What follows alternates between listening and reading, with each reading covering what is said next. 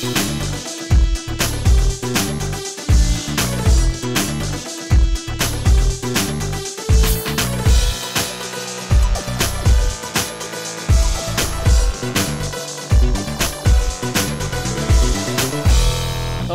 welcome to the Computer Game Show. I am Deep Sean, and I'm joined by Matthew Murray. Hello. And James Farley. Hello. How's it going, boys? Yeah, it's going excellent, yeah. You right? I mean, we've gone straight in there with the Deep Sean mention. What is that? Because I haven't watched your thing yet, and I should have done. Did you not see the video I put out as well, James? No. Yeah, he actually clipped it for you, James. Like only would have taken video 3 on minutes. Twitter. Really? I'll have a look. I'll have a look later. But yeah. I mean, it came up in the feedback, so should we just get straight into that? Yeah, I mean, let's see. Well, I don't know where I put it in the feedback, but we'll scroll down the feedback. Well, you know what? We'll come to that in the feedback. If it's, Yeah. We'll start off with Andrew in Southampton. James, this is regarding James's hidden talent as a trumpist. It's not talent. But go on. Trumpist? Is that the name? Is that the... Trumpeter? I don't know. Trumpeter. Sounds like you know the lingo there, James. But anyway, Andrew Southampton emailed in. James, I used to play brass.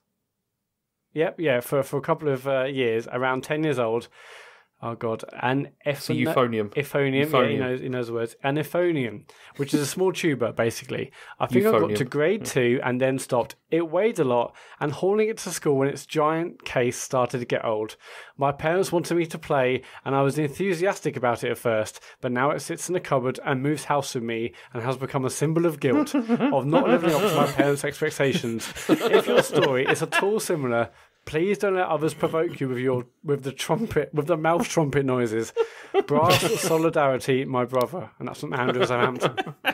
See, that's amazing that he's like kept it and like still keeps. I mean, I just stashed it away somewhere so that I'd never have to look at it again. It's yeah. You see, because that was the thing that always put me off learning an instrument properly when I was young. Is that like you'd see the few kids that were doing that, lugging them around, and then having to go and do it on like during lunchtime or whatever, and you're just like, nah.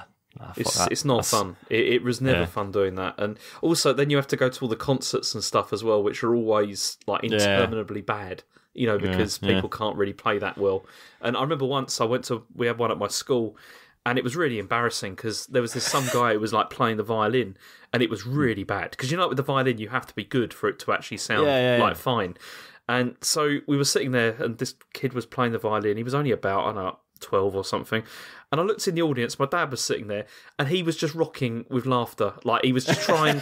He was trying to stop himself. He was trying to stop himself laughing, and it was embarrassing because he was just like biting his hands and all sorts of things. That's the thing, because when someone plays an instrument badly, you're not even laughing out of malice, are you? It's just the sound. It's just funny. Yeah. I mean, I remember once we were there, and like the PA system picked up like taxis as well, and I just couldn't stop laughing either because that was amazing. It's like, all right, turning right down George Street and stuff like that, and it was just it sounded funny. When I was in college, I studied music tech, and one of the things I don't think it was even part of the course. I think our tutor just asked us to help out, but there was a college production of Jesus Christ Superstar, and we did the audio for it, and. So basically, throughout the show, we were sort of sat behind a mixing desk, sort of, checking whose mics are coming in when and stuff like that. And one of the guys who was doing the lights, he's one of the, sometimes you get them at college where like he's a caretaker, but also he's like incredibly fucking technical. Like he's obviously done something more interesting in a past life. So he was doing all the lights and stuff, and he actually came over to the mixing desk and told me that I would have to cover my arms during the show because they were so pale that it was like distracting for the audience. Wear long sleeves, please. Yeah, so that was good. What else we got, Matt? You're blinding me. Oh no. Oodles at OodlesODim on Twitter. I'm starting to grasp the dynamic between the three hosts, and it works. Sean is a conductor, keeping on the musical theme. Matt is percussion, and James is on the triangle. He just wants to be there, but he has no choice. Also, I keep telling people at work, thanks for letting me be natural, and it kind of works. Oh, don't do that. They'll think you're weird. Yeah, they will think you're weird. Yeah, I don't think I'll dare say that at work without some worry about some HR repercussion. Are you happy being on Triangle, James? Oh, I guess so. I mean, it's all right, isn't it? It's better than trumpet. Yeah, that's true. So, so just back on trumpet thing. You're telling me you haven't got it out of the loft in the last week. You haven't even been tempted.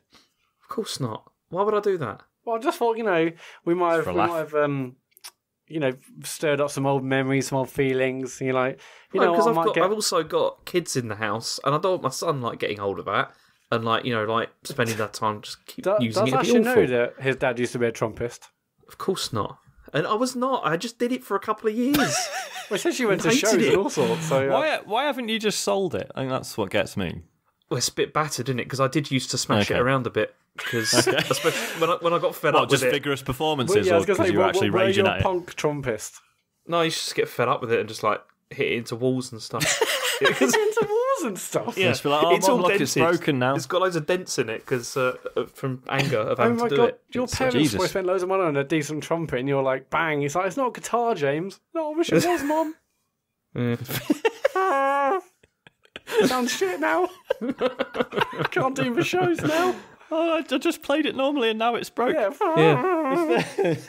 Need a better one with strings and a fretboard. At Alex79UK, keeping on the medieval themed stuff, and this has been 3 or 4 weeks running, but we'll keep it going. So I'm enjoying this. Every time I read these, I'm like, I'm quite hungry now. Anyway, Alex79UK went to a medieval theme place in Tenerife about 20 years ago. Full-on jousting show, and when you wanted another drink, you had to stand on the table and shout, "More wine!" Also, unlimited chicken and anachronistically. Oh, fucking hell, yeah, that word. Chips. It's also medieval, Matt. Oh, okay. Well, anyway, unlimited chicken and chips. See, that sounds great, but what kind of quality? What's the teetotal option? Do I have to stand on the table and shout more Ribena, more cordial? What's the more fruit shoots? Are we going to mention the thing that we looked up the other day, or not? Oh shit! Yeah, we need to do that. Don't we? What was it? I forget the details. Well, because we were thinking about Res and about a meetup, and then we thought about medieval times, and then I looked it up, and then we found a place that was very similar to it, that's quite close by, and we thought that might be quite good as a venue for the meet. Yeah, for the meet. Yeah. Everyone has to dress up, of course. You got to be in full costume. And if James wants to drink, everyone runs and say, "Oh, please, sire, what can I get Sir James?" Oh, yeah. So we'll be like 3 kings sat at a table. See, I had a look at the reviews. It'll be really weird and embarrassing. Yeah. On the reviews, they talked about, because it said, can you hire costumes? And they said yes. And then quite a lot of people said, how big do they get, the costumes? Can you get, really massive ones? And they were like, yes, we've got you covered. So they know their audience. Yeah, so res me up at medieval times in London, or not. We'll see. We'll see what we can do. Last week we talked about James. I don't know. Sean talked about it, but James mentioned the epic. Oh no. Okay, right. What's the name of XBlig? What was it? The Indie Gamer Chick bundle, whatever it was. It's the Indie Gamer Chick collection. Indie Gamer Chick collection, as James mentioned it. We mentioned a game called Hidden in Plain Sight, 360 classic. SMW on Twitter. Just to let you know, Hidden in Plain Sight got re-released recently for Xbox One. It's on the new XBlig store. It's about the only game on there worth playing, except for Tennis Story. Louis Proctor also tweeted in at Louis P on Twitter. For your information, you can download old XBlig games on a 360, but you just can't buy them anymore. Only games you'd already bought. Applejack 1 and 2 is also on Steam. So I did not know that. That's good. That's good knowledge. We had a few tweets asking James to play certain songs that people have sent in YouTube clips for. Can you do a cover of this, that, and the other? So, I still think we can try and get James to do some trumpet stuff on. James, obviously, the answer to that is going to be no. But James, all joking aside, can you do Mute City from F-Zero? That would be amazing. Do you know, it's almost worth going up in the loft, seeing if I can find it, and then practicing just get it out, get it out and take a picture of it at least. Yeah, I'll have a look and see if I can find it. Right, next week, James is going to do a full-on concert. At the end of the show, wait for it. It's going to be 45 minutes of original material. I don't know if I could do the lips anymore. It's been so long since I last did it. AGDQ this year, there was a guy. Oh, what game did he speedrun? I can't remember. It was good. And it turns out he's also an opera singer and he's part time. And and at the end of his run, he just stood up and did some singing. So basically, that's what we need, James. Amazing. Yeah. Maybe for our Res Live show, which is happening in April, Saturday 6th of April, maybe in a half-time interval, James can do a bit of a concert. Throughout the day, people tweeting about the show. You see that guy carrying a trumpet around? What's it? Really battered his story? trumpet. We had a great trumpet peripheral, and it's not a peripheral, mate. It's an instrument. Not even in a case, just slung over his shoulder. Slung over his shoulder, but it's got like a strap, like it's a bag over his shoulder, but it's just on either end of the trumpet. Shoulder strap on it. Hanging loose. Really battered old. And you can swing around and go, yeah. Last week we talked. I think there was a question about what games you guys, or what activities could you guys do in real life after it's mentioned on a stream. I mentioned, wouldn't it be funny if we all worked in the kitchen, a really stressful kitchen, for you to exercise? And other people actually tweeted saying, when are you going to do a co-op stream of Overcooked in preparation for your team chef experience? We should probably do that. We should, because Overcooked 2 has online play, right? It does, yeah. We should really do that. We should definitely do it. We were too busy. We'll find too busy streaming a far superior game this week, weren't we, boys? Yeah. Well, more on that. We can use the online app, the Nintendo online app, to voice chat and stuff. Oh yeah, it's great. Yeah, we should definitely test it out live on that. Yeah. So we'll add it to the list. We just need some extra days in the week, but that's added to the list for sure. Paul Gildair. I'm so sorry, Paul. James was spot on with his comments re EA and Star Wars. Would be great to get a Star Wars game respecting the property and the player, a bit like PS4 Spider-Man.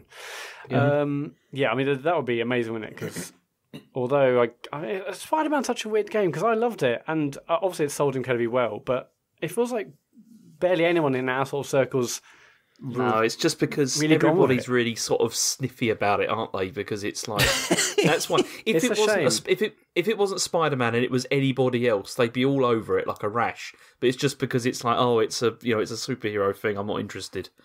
That's what it's about. But then everyone loved like the Batman series. It's different though, isn't it? Batman's got the whole black cool and factor like kind of thing. Yeah, cool car and the Batarang. Keeping on the Star Wars tip, Kurt Lewin, I'm not sure if you are aware, and I'm sure it might make some of you and the listeners groan, but late last year, Zynga. Zynga. What's wrong with me tonight? I'm looking at words. I don't know how this works. Zynga were given the rights to make Star Wars games on mobile and acquired the operations to the current game that Sean mentioned, Star Wars Commander. Whilst I can't confirm what types of games these will actually be, it's needless to say they will all be free-to-play games. However, what might make people a bit more optimistic is the development of the games is being done by a studio where I work called Natural Motion, who are renowned for making some of the best-looking and cinematic games on mobile. I work in the marketing department side of things, but the development team is very passionate about their work and the stuff they're making looks exciting. I appreciate that Zynga has a bad reputation for monetization, but I think that is held over from the Farmville days, as Natural Motion's current games, CSR2 and Dawn of Titans, have millions of players returning every day. Hopefully these new free-to-play Star Wars games we're making will prove to be an example of free-to-play done well. I think one of the other reasons why... Is this for work, Kurt? Have you just slipped in a plug? I read that before. It's an ad, but, I'll get... Natural Motion game contact. Mate, 40 quid. Yeah, you owe us 40 quid, Natural Motion. I'm going back a while, but yeah, Natural Motion did. Is it the Backbreaker games ages ago? The one basically it's an American football game, and it wasn't actually an American football game. It was literally just here's you charging across the field, and you've got to dodge around. And it was one of the first uses of Euphoria tech. Oh, really? And it was really good fun. So yeah, okay. Interested to see what they're up to now. Yeah. Yeah, we'll see. In that first paragraph, I was about to start slagging it off because it was Zynga, but then I now realise that I can't do that because it's a listener. I was thinking of sort of adding some words and sort of baiting you and waiting for you to step in. You should have said Don Matrix Zynga or something like that. Is he still there? I think he might have left. I think so. Yeah. God knows what he's doing these days. Probably in some medieval times. David Rush on Twitter. So last week, James mentioned that he plays Red for Dead. Oh my God! Okay, I'm quitting the podcast. Red for Dead. There we go. Well, at least that's the episode title sorted out. That was taking really long to do. Last week, James mentioned he was playing Red Dead Redemption 2 on his iPad using an app. Loads of people tweeted in and said, "What is that app?" And it's called RPlay. Is that correct, James? That's correct. It costs 12 quid on iOS. It's Wi-Fi controller compatible. I put out a little image on Twitter, just making out James playing it on a Nokia phone. Just trying to bait me. We all again, had a laugh, but, but then people and then you send a video and people actually this does look right. And I think they got a few sales out of it. So, are you still using it, James? Is it still holding up? I haven't used it this week because I've played barely anything. But I will be using it again because it is good. It works very well, like significantly better than the official plays stuff. on iOS, MiFi controller compatible. Or also, you can do that weird DualShock thing that James mentioned on last week's show. Yes. Although, Matt, I mean, also a lot of people were, saying how, me playing it this way, they couldn't see what the problem was. And, if it was on Switch, you'd be going about how great it was that you could play it that way. Of course. And basically having a go at you, for like not having played the game hardly at all. Yeah, like, someone's like, at least he played it. I did play the game. Clearly I played the game. Just a little bit quicker. I just can't remember any of it. I remember none of it, yeah. I remembered some parts. There's a bit I shoveled some shit. Anyway. SMW's back. We're talking about streaming, of course, because we've got a whole new streaming schedule. More on that in a minute. I would totally watch Matt streaming KOTOR. It even got a 4K upgrade for Xbox One backwards and compatible. I mean, we're streaming a lot of games at the moment. I'm not sure I can stretch to a. I was going to say, listeners, please don't RPG. tell Matt to stream anymore because he will do it. That's the thing. Some might say we're streaming too many games at the moment. Some might say. Gareth Parry, I just wanted to write a shout out to James regarding his stream. He's had me laughing away on a number of times in the 2 he's done so far, with my other half looking at me with a completely baffled look. I'd say don't worry about how you think it's going, just keep doing them as they're brilliantly entertaining. I played half of Deadly Premonition a while back and never got to finish it, so I'll be looking forward to seeing the conclusion down the line. The stream will definitely be a highlight for weeks to come. So yeah, I'll just add that in, James, because I know every week you're that's very kind, and because I feel very weird about that stream. It's it's an odd one because you see with all the David Cage stuff, it was really easy to work with those because they're so bad. Whereas this is actually not a bad game, really. It's very interesting, but it has got a lot of weird stuff, and I'm concerned about where the puzzles are going as well, as I'll probably talk about later. It's it's a weird game, but it's brilliantly entertaining. I mean, I guess like the pacing's all off, and there's like weird sort of like quests here and there, and so you might think it's just a bit of a stilted game, but no, it's great to watch. So don't worry about that, James. Do not worry. Steve Chambers at G-Town Steve on Twitter. Great stream of an odd game from Sean last night. Are we going to hear more of your Barry White-esque tones on next week's pod? You should explain this, about that. Sean. Yeah, so I was just happily streaming away, playing Desert Child, which I'll talk about in a minute. And at some point, mysteriously, so obviously I had no idea because I can't hear what everyone watching the stream can hear. And then someone like said in the chat, like, this is my favourite kind of Sean, deep Sean. And I was like, what do you mean? What, did I say something like philosophical or something? I didn't even realise. And then, and everyone in the chat was like, mate, your voice sounds fucked. Yeah. And for whatever reason, my voice, it went really loud and like pitched down quite a bit. It was so funny. I mean, see, do you know what I was hoping that you were using like one of those, original Xbox voice masks. You're like Dark Master or something like that. Sean wanted to talk trash to someone. So basically, so I unplugged the microphone, plugged it back in. That seemed to clear it, and everyone was really disappointed. But the thing is, because I have no idea what caused that, there's every chance that will just happen again. I hope it does. Basically, I had your stream on Mabel. I was playing something on my Switch. I was looked down, and I suddenly heard another voice, and I genuinely thought maybe someone has to go into Discord, and like you had like a mate join the stream. It was like completely different. I was like, who is this? And it was you. I was like, oh my God. It was I could barely breathe, Sean. It was so funny. And you're like, what's the matter, everyone? Nothing's changed. Matt, you weren't for a second like, hang on, is this what he really sounds like? It was like, hang on, the northern facades are dropped. This is real, Sean. It's real. I put out a video, so just go to @ComputerCamp on Twitter and look back a few days. Well, I think I tweeted it last Wednesday, so a week, I guess, in this case. But there's a really funny video of just like Sean being just not realizing his voice has totally changed. And then, when real Sean came back, I was like, I really missed Deep Sean. He was great. Should have kept him. Well, like I say, I mean, fingers crossed it'll happen again tomorrow, but we'll see. Yeah. But James, you should look at that video. It's so funny. Oh, yeah. Maybe part of it's like you had to be there, but my God, it's just I can breathe. It was incredible. Speaking of streaming, we mentioned a couple of weeks ago a new streaming schedule. I'm adding another one to the mix because I'm insane. Because you've got brain problems. Because I've got brain problems. Anyway, so from tonight, if you listen to this on Wednesday, I'm starting a brand new stream. I'm going to stream Resident Evil 2. Now, I hate both being chased and I hate horror. And this is a horror game in which you get chased. So I don't know what's going to happen, but I just thought... I've been looking forward to the game, and I played it ages ago. I didn't finish it. I love the first one. The ones I can handle. I've loved the Resident Evil games, but and obviously this has got incredible review scores in the last week or so, and so I might just pass out. I might cry on stream. I don't know, but anyway, from tonight, if you listen to us on Wednesday 9 p.m, go to our Twitch channel, twitch.tv/The Computer Game Show. I will be streaming Resident Evil 2. Probably with mascara running down on my face and just crying openly. After me tonight, there's obviously James is streaming Deadly Premonition on Friday at 9. I'm back with Bloodborne Sundays at 9, and Sean is playing an indie game of his choosing Tuesday at 9. If you have, I'm going to say this once. I might say it at the end as well. But if you've got Amazon Prime, you've also got Twitch Prime. Think about going to our channel and giving us a free subscription. We would really, really appreciate that. Yeah, I should do that, really, shouldn't I? Yeah, I've got one of those. Yeah, you really should. That's the point, yeah. If you two both have Amazon Prime, you also have Twitch Prime. So just go to our channel. You get a free sub every month with that, and we really appreciate if you gave it to us. That's it for follow-up. It's at Computer Game Pod on Twitter if you want to tell us how you're feeling about the show or how we're doing or things you like, things you hate. Or you can email podcast@thecomputergameshow.com. James. Nice one. News.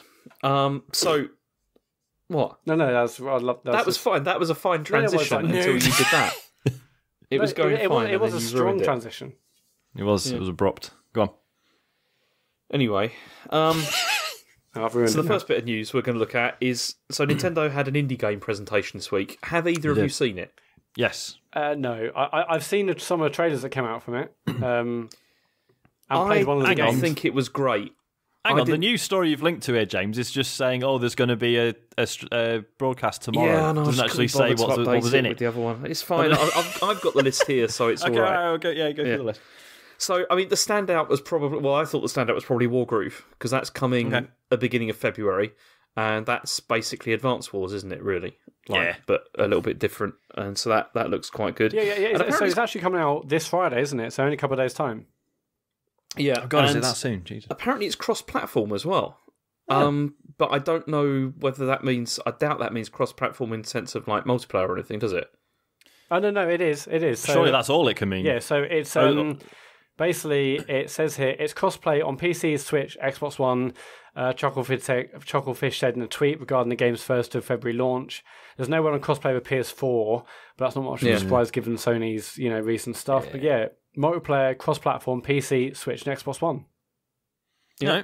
So that, I'm pretty good. I'm quite looking forward to that because I love the obviously I've talked about it in previous weeks. I hope that brief experience I had with it was just a bit of a bad demo. I'm hoping playing the full game and getting introduced properly to it will make a massive difference. Because when did you play a demo?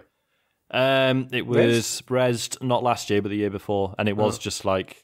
Yeah, that's I think I said the other week, but basically it just threw you in. It was like, here's all the unit types in one go, deal with it. And it was way too much to deal with. So hopefully that is and then presumably there will be. So fingers crossed. Okay, so there was that. So that looks good. There was also Double Kick Heroes, which is like it's a side-scrolling bullet hell shooter that's coming in the summer. Forager, which was a top-down dungeon crawler. No release date on that one. And there was also this pixel art like side scroller called Inmost. Did you see that? Oh yeah, this looked really interesting. Mm-hmm. There's like 3 different playable characters or something, and the animation looked like absolutely outstanding. So interested. Yep. And then Unruly Heroes, which is is it by the same people, like some of the same people that did Rayman, because it looks identical. I wondered this. Yeah, it looks really similar, doesn't it? But also, isn't it like the Monkey King? Like I was going to say, it's Journey to the West again. Yeah, isn't it? that's what it looked like. Yeah, and it's because I saw that and I thought that really looks like Rayman, like uncomfortably so. And which was a good game. But is there a release date for that? Yeah. No. Okay. Oh no, sorry, no. Yeah, there is. It's out now. It's out right now. Yeah, you can. Do you think it's weird that they just did this? Obviously, we're waiting for in inverted commas proper direct. Yeah. I mean, I guess normally you think, oh, they could just put this in the end of the direct, but they obviously think what was the reason because they've done these before, but they've been more substantial than this one. This one was fairly light, wasn't it? Yeah, I mean it was quite long, but not really a lot happened though. As in, it wasn't a lot of sort of like bang, bang, bang. Loads of really good stuff. I thought. Yeah. I mean, they had that. There was also another game called Crosscode, which is apparently another bullet hell style game. This looked really good, though. I thought. When I saw that go out, the mention of that, loads of people were like, "Thank God, it's finally here! It's one of my favourite indie games of last year or the year before." I saw loads of people get really pumped about this. So this year's Hollow Knight, yeah. Then we got not eligible for the Game of the Year. No, so don't get excited, James. For sure. Well, come on, Dave's not here. It's fine. That's what we want. Dad's not here. Yeah. I'm putting Super Hot VR back in. I'm putting Hollow Knight on for this year. I'm sure there's an expansion coming out. I can get it in that way. There actually is. There's like paid DLC coming out for it this year. There you go. Yeah, it's got paid DLC. You can include it. It's but only the DLC part. Yeah. So then we have more Goat Simulator again. I mean, why do I hate this game? I've played it obviously because it was like free. You got like an Xbox version of it that was free. But I didn't really see the point, or I didn't really enjoy it that much. I don't know what it is. Yeah, just the sense of humour just really rubs me up the wrong way for some reason. She's like, it's a goat and it's doing things you wouldn't expect a goat to do. It's that sort of like, look how wacky this is. That a game designed for people to stream rather than necessarily enjoy. Yeah. But either way, that's coming. Does someone say stream? You're right, Matt. Your ears just pricked up. New Thursday night stream, the goat one. And then there's also SteamWorld Quest, the Hand of Gilgamesh, which is a turn-based battle game. Yeah, so this is different to the other SteamWorld. I was going to say SteamWorld Universe is getting yet another game type. So what was it like? It was like a turn-based card battler, but it was sort of like a medieval setting, but they're all still steam-powered robots. Yeah. And I'm about to say with genuine sincerity, I'm interested to see how this fits into the Steambot universe. Because they do all tie together somehow. So yeah, I'm intrigued. Plus, I mean, I'm up for a turn-based card battler anyway. So yeah, cool. So that's coming on Switch first as well, but later in the year. So yeah. I mean, I would still rather have SteamWorld Heist 2. But they don't seem to be in any rush to make that. So, hey ho. But that was it, wasn't it? That was it. There was very little else that was really of any interest. So that's kind of a shame, really. And then we had the big news, which kind of dropped. I think was this before or after the indie showcase? I think it was. Wasn't it after? Oh, this is well after. Yeah. A couple of days. So maybe this is why they wanted to get the indie stuff out of the way first. Then they dropped this, and so this was Metroid Prime 4. The development for this has been rebooted from scratch, and they're going to start again. And so it was first. I mean, Metroid Prime 4 was first revealed in 2017, and all they showed was a logo. You remember that was at the E3. Yeah, massive logo. And now the development team has now been switched to Retro Studios again. So they did the Prime trilogy, and it's got the same producer. It's Kensuke Tanabe who's going to be coming back to do it. And it was Shinya Takahashi made this announcement, and it was a really weird announcement. I mean, in the sense that you don't see this very often from companies, like coming out and just being like, "Yeah, actually, it was bad." And, it's a bit like when your parents are separating and and they sit you down. It's like, me and your mum love you very much, and it's nothing you've done wrong. And you're just sitting there like, "Oh, come on, what's happening? Where's this going? Tell me the truth." I'll level with you. Cut to the chase, and that's exactly what this video was. It was like, Mum and Dad, at least show me a trailer. At least, yeah. It was like 5 minutes of like, that we at Nintendo always do our absolute best to bring you the best games possible, and something's not working out. We need to address that. And 5 minutes later, we've binned it. We're starting again. Oh, by the way, I mean, it's interesting. I mean, I guess I can say now because I'd heard like a lot of rumours that From Software were working on it, which presumably was always bollocks. From the way they talked about it, it sounded like it was just Nintendo doing it internally, I guess. But I suppose it wasn't clear. I thought it had been confirmed that it was Bandai Namco. So those are only rumours. That might have. And then I can't remember who, but some journalists sort of went and basically, I'm not sure if it's like hardcore confirmation, but basically many sources basically confirmed the same thing. That, it was Bandai Namco, but that had never been publicly confirmed by Nintendo. It's good that it's going back to retro because the Metroid Prime trilogy was excellent, but also the fact that, as they said, development time is going to be extensive. We're not going to see this, are we, on this generation of hardware, probably. Like, for the I can't imagine we're going to see it on this Switch. No way, it'll be on Switch. It'll be on the Switch 2. If they're starting from scratch, this is at least like 2 or 3 years. Well, at least 3 years away. At least 3 years away. Yeah. Which is a huge change. I love the idea that, like, if it was From Software working on it, like, it wasn't that it was bad. It was just that they wanted to do things with Metroid that Nintendo were just like, no way. Yeah, that's not happening. Put the bonfires away. It's not happening. Well, the other thing, though, which is weird, the knock-on from this, is because Retro was supposed to be working on that unannounced Star Fox racing game. You know, that one that was rumoured at E3. So nobody knows what's happened to that. I mean, hopefully that was just a fever dream, and that's not going to happen. I was going to say, it sounds... Yeah. That's not what the Star Fox series needs to really bring it back, is it? Between this and Starlink. Yeah. But then also, the other thing is, I mean, I've seen a couple of stories from, like, Nintendo fan websites and everything that are like, the Prime trilogy is going to get re-released soon, like on Switch. They're going to... But, I mean, I don't know how much of that is wishful thinking and how much of that is reality. There was a news story going around today that, like, it's been finished for ages and they're just not bringing it out yet or something. I mean, now would be a good time to drop it, wouldn't it? I was going to say, we need some of everything's development. And because I never played 2 or 3, and I think 2 was like a bit of a misstep, and then 3 was really good. 2 was not good. Okay. I really didn't enjoy 2. The first one's fantastic, but the third one I bought, but I never played it, so I'd be well up for going through these again, because the first one is fantastic. I played a bit of, obviously didn't finish it, but I played a bit of the first one, and I really enjoyed it, but didn't go back after that. So if they release a trilogy, I'll be really interested to try that out for sure. Oh man, it had such good music, the first game.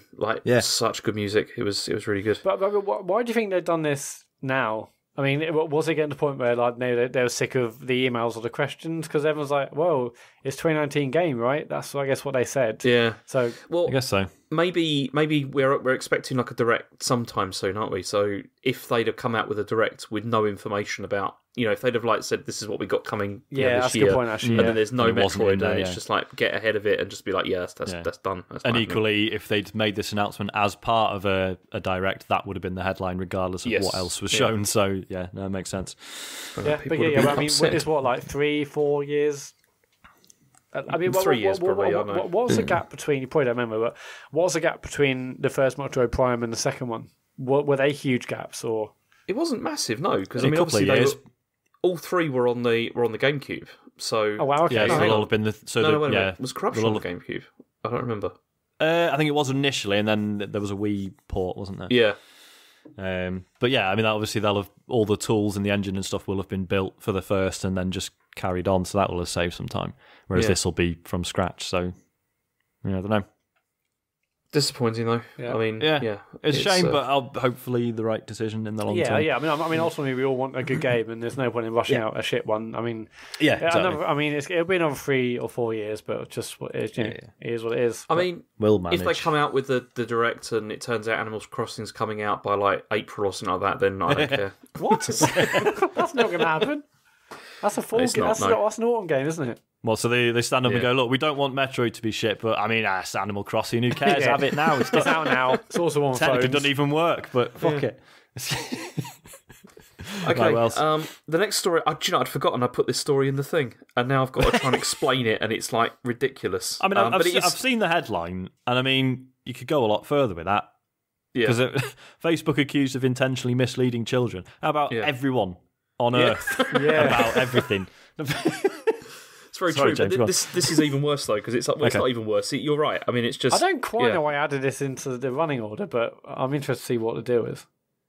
Well, okay, so according to Reveal, which is a website for investigative reporting, they obtained court documents that said there was a class action lawsuit ordered by the US District Court judge that Facebook had orchestrated a campaign to dupe children and their parents into paying thousands of dollars to maximise profits for stuff like Angry Birds, Petville, and another game called Ninja Saga. I mean, as you can tell, I'm reading this, but I want to avoid like making mistakes because it's insane. So anyway, this practice apparently is referred to as friendly fraud. So that's friendly fraud in a nice colourful font. Yeah, I love friendly crimes. That's my favourite type of fraud. It's a nice one. So it's fraud, but it's friendly. So it's okay. So what this is that children were allegedly encouraged to make purchases without their parents' permission, but to the point where they weren't aware that they were spending real money. So it's the whole thing where you had a parent whose credit card is like attached to Facebook. I mean, I don't know who would do that, but people do. And then they're buying like, I don't know, whatever the currency is for that, and then they don't realise that they're actually getting billed for it. So then it gets worse, because then apparently in some cases Facebook employees were allegedly told to deny refund requests, and they apparently called the children whales was the other thing, which is the term that they for like free to play players, people like Matt. Yeah, that was only 1 month in my life. So anyway, some parents have pursued the claims with the US Better Business Bureau in such high numbers that the FTC raised a flag and said that this is deceptive business practices. And the reason they did this is because you have credit card chargebacks that people do, whereby if you want to get your money back, so you go to your credit card and say, can you give it back?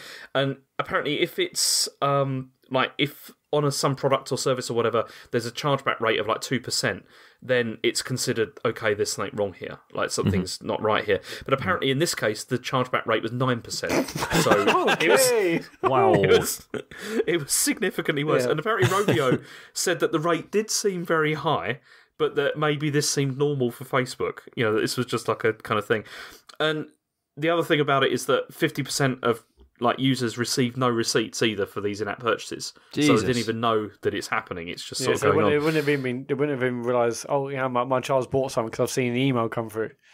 Brilliant. Yeah, and then it turns out that also 93% of parents had no idea that children could make payments without further authorization. So, I mean, that's the kind of thing where you can do that, can't you? With presumably, I can think you could do it with Android, but you can definitely do it with iOS. If you don't set it up right, then they can just keep making purchases or whatever without you having to intervene or anything. Yeah. But I don't know what the... It's pretty easy to get refunds on Android, generally. I think it used to be longer. I think now you have 15 minutes after a purchase is made to rescind it. Oh, really? I think it used to be a couple of hours, but yeah. Yeah, see, with the App Store, Apple's one, you get, I think it's 2 weeks or so. I think it is. Oh, really? And then you can, because I've done it a couple of times. So this is what I'm talking about is literally you don't even have to talk to anyone. It's just what used to be the the download or install button on the Play Store just becomes a refund button. Oh, okay. Yeah. For the Apple one, you just have to you go into your purchase history and just say, yeah, I want a refund, and then you just that's it. You just click it, and it goes through pretty much all the time. Yeah. So anyway, you're just talking about the main apps rather than in-app purchases. I mean, I'm sure that's much more of a nightmare to get refunds on. Possibly, no, it's the same. For iOS, it's the same. You can get refunds on that as well. But anyway, so Facebook apparently told developers to manage these complaints by offering free virtual items. So it's similar to the Fallout, a virtual canvas bag. Yeah, just with this, and then that'll keep them quiet or whatever. And they've also said that they're dealing with it. Shall I read the quote from Facebook? Please the whole thing. It says, Facebook works with parents and experts to offer tools for families navigating Facebook and the web. As part of that work, we routinely examine our own practices, and in 2016 agreed to update our terms and provide dedicated resources for refund requests related to purchases made by minors on Facebook. And that's it. So they're basically doing nothing. It's going to court. So it's going to court. So guys, we changed it in 2016. Yeah, come on. That was only 3 years ago. Come on. Well, they talked about how they were going to add the thing, so you had to add in, look at add the last 4 digits of your credit card again and all that if you were making purchases and stuff. But either way, I mean, it's Facebook, isn't it? It's scummy. Yeah. Hey ho. Allegedly scummy. Yeah, allegedly. Yeah. Let's not get the lawyers on this, Sean. Not yet. Okay, so the next story is another problem thing that, this kind of fits in with the game that we played over the weekend, because BioWare have been talking about Anthem's demo problems that they had. And this came from Chad Robertson, who's the head of live services, and he said that although the VIP demo hadn't gone as planned, he said this wasn't because they'd underplanned. This was not was not the case at all. He said, this is the quotation, he said, "To ensure stability, we intended to manage our servers to match the player population as it grew. Overall, we had excess capacity prepared for population increases and continue to do so. That said, what's important is that all parts of the game work as designed to meet players' needs, and that did not happen in the opening hours." So, most of the opening problems, hours? Yeah, well, yeah. Okay, well, yeah, all right, we'll talk about that in a minute. Most of the problems, such as they have the infinite loading, so we suffered that. Platform connections that didn't appear, apparently all of those problems they didn't appear when they'd done testing. These were all new sort of issues. Right. And, but either way, the demo did pretty well, because apparently, on Twitch, they had 300,000 concurrent viewers, and as a thank you to people that braved the demo, they're giving away an additional Javelin skin if you pick up the game. So some people I know couldn't get in for most of the weekend, and others played it pretty much flawlessly. So, but these things are, I guess, always like to happen. This was the VIP demo that was happening this last weekend that mostly required people to either pre-order the game and you got a code, and you also got 3 spare codes to share with mates, or you got it through EA Access or EA's PC. Was it Origin Premier? Whatever it is. The PC service. Yeah. Next weekend, or this coming weekend, sorry, as you're listening to this, that's the open demo. So you would think many more people will be playing that. So it'd be interesting to see what's been fixed and how that one functions. I definitely had the infinite loading thing where I would join a mission and it would get to 95% of the loading bar and then just keep loading. And just stop. But for that, I just quit the demo, reopened, and it put me back in. These things always like to happen. I mean, it's better they do it. Better it happens now than on day one of the game. But it's not great if you want to get people psyched to play this thing. Well, especially calling it a VIP demo as well. Yeah. It's that makes it sound worse, doesn't it? Because it's you suppose you're valued customers, and you're basically. Well, this is the uncomfortable thing, isn't it? That so fair play to him for not calling it a beta, because that does annoy me a bit. Because so many places started using the word just to put out a demo that is clearly it's a marketing tool at the end of the day, but it was let's call it a beta, and people sort of feel like they're insiders and they're really involved, and it's no, you're just being sold something. So fair play to him for calling it a demo. However, clearly wasn't fit for purpose. That's the thing. And at the end of the day, if it's pre-order to get access, you're essentially selling it.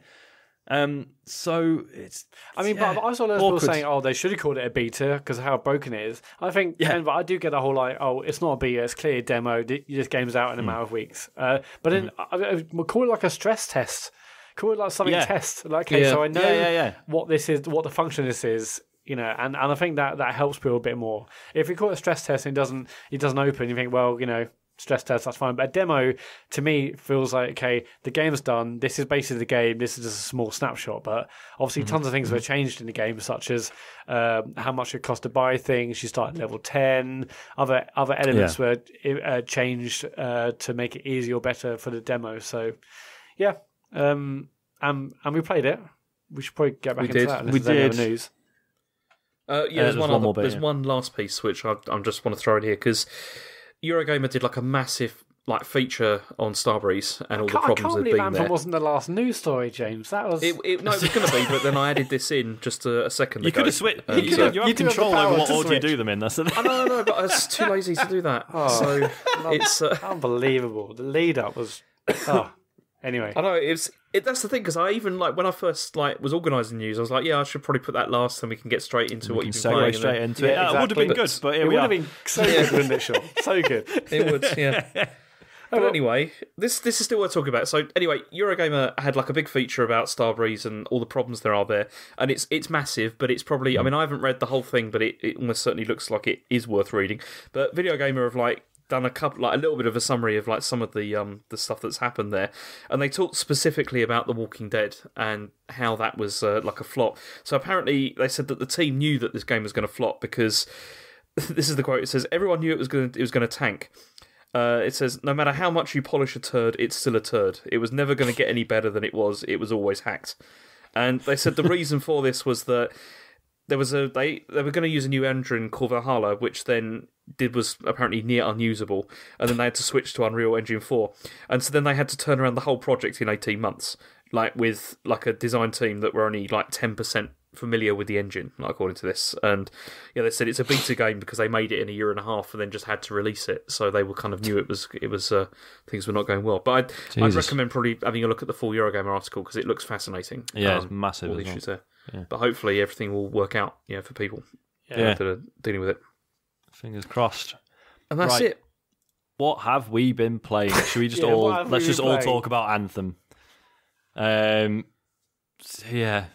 So we streamed it on Saturday night, which is my bright idea, because mid last week we were all really excited about it and it seemed like a good idea. And then we all played a bit. I mean, I know we're a bit... I mean, Matt, you were more enthusiastic than myself and James, weren't you? It's really easy to hate on this, and some people might say it's a good reason. I do. No, but it's like, snarky, it's like a Destiny ripoff, and yes, it is. You can't say it's like a Destiny ripoff. That in and of itself, I'm okay with. It's okay. So reasons I don't know, hurdles this game had to get over that most games don't. Right? Is that of course, it's going to get compared to Destiny 2 and Warframe, and, Division 2 is on the horizon. That's only like a month later. And because these are all, they're not the same. I'm not saying that you can only play one of them. Just realistically, in terms of the time they ask of you, these are like full-on like hobby games, and they want you to play them to the exclusion of other things. So I get it that, because that's my personal experience, is that this needed to be good enough to like unseat Destiny 2 from my life, because I'm still playing Destiny 2 every week, still really enjoying it. I've already bought this year's season pass, so so I need to be like pulled away from Destiny 2. That said, if this was like as good but had a BioWare story, that'd be all right. I'd pay 35, 40 quid for that and then just knock through the story and then probably not bother with the endgame stuff. But that's a hurdle that it has to get over, which most new games don't. Like, if this came out before Destiny even existed, we'd probably all be a bit more enthusiastic. The other thing is that, technical issues in the demo were pretty unforgivable, but they that was a real barrier to enjoyment when every time you're trying to load a new level, there's basically a 70% chance it's just not going to work, and you have to quit out again and go back in. The frame rate was bad. It wasn't like offensive. It was just like, this is out in a month. Like, when you consider, like, because like David sent us that video, didn't he, of like the the unveiling of like the Anthem trailer. Yeah, and then it's like they're doing that whole like, this is using in-game footage and all that kind of thing, and it's like, this is what the game actually looks like. Yeah. That was not the game I played on Saturday. No, at all. It's. I mean, it was like a sort of a No Man's Sky situation like that. Yeah. Like, I mean, it still looks very nice, but nowhere near as good as that was shown off, like with that whole like, this is in-game footage, etc. Yeah, I mean, it's one thing if they say, it's in engine rather than in-game, then at least you're like, okay, so it is technically running in the engine, just they might have pulled a few strings and made it work. I'd rather these demos to went back to like render demos, because at least then we're not going to get our hopes up. Just, I know it's rendered, fine. Don't say it's in engine. Oh, this is what it's going to look like. It's not. Yeah. And the other reason, people, i.e. us, certainly me and James, are maybe a bit prejudiced about it, is that it's from EA, who do not have a great history of supporting games that don't do quite as well as they were hoping. So, if this was coming from Ubisoft, who've been great at that, I'd be like, do you know what? It might not be perfect at launch, but I bet you in a year's time it'll be a belter. Yeah. Because it's EA, I mean, again, maybe this is unfair. Maybe they know exactly what they're releasing and that it is going to take some work. It's hard not to think that they're just going to chuck it. Yeah, I do totally understand what you're saying. Like, Ubisoft have done that with with Siege and with Division. There's probably another game I think I'm forgetting about as well. So Ubisoft have a track record of doing that. But EA have got to go into this knowing it. They know it's a Destiny-like game. They know Destiny itself has had a very up and down, like 2 or 3 or 4 year history. They know that to make these games a success, the devs have got to listen to the feedback from the community every day and work with the community to make the best game they can. They've got to constantly work on it and improve it and deliver content. Like they can't expect us to drop this and then release this and then and then that's it. If it doesn't do well in 6 months, then they'll drop it because they need a hit big style. And they don't need a hit. That's bullshit.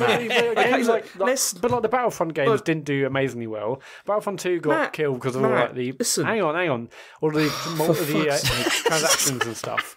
Like, yes, they've got FIFA, but like, it feels like EA needs. Yes, they got FIFA. One. Do you know how much FIFA makes? And Madden. It's like, Yeah, but I mean, apart from like the FIFA crowd, which I think is a very specific audience, they need something that's they need one against a very specific audience of most people. Yeah, I caught myself saying that. But they want a games as a service game, and FIFA doesn't feel like that to most people.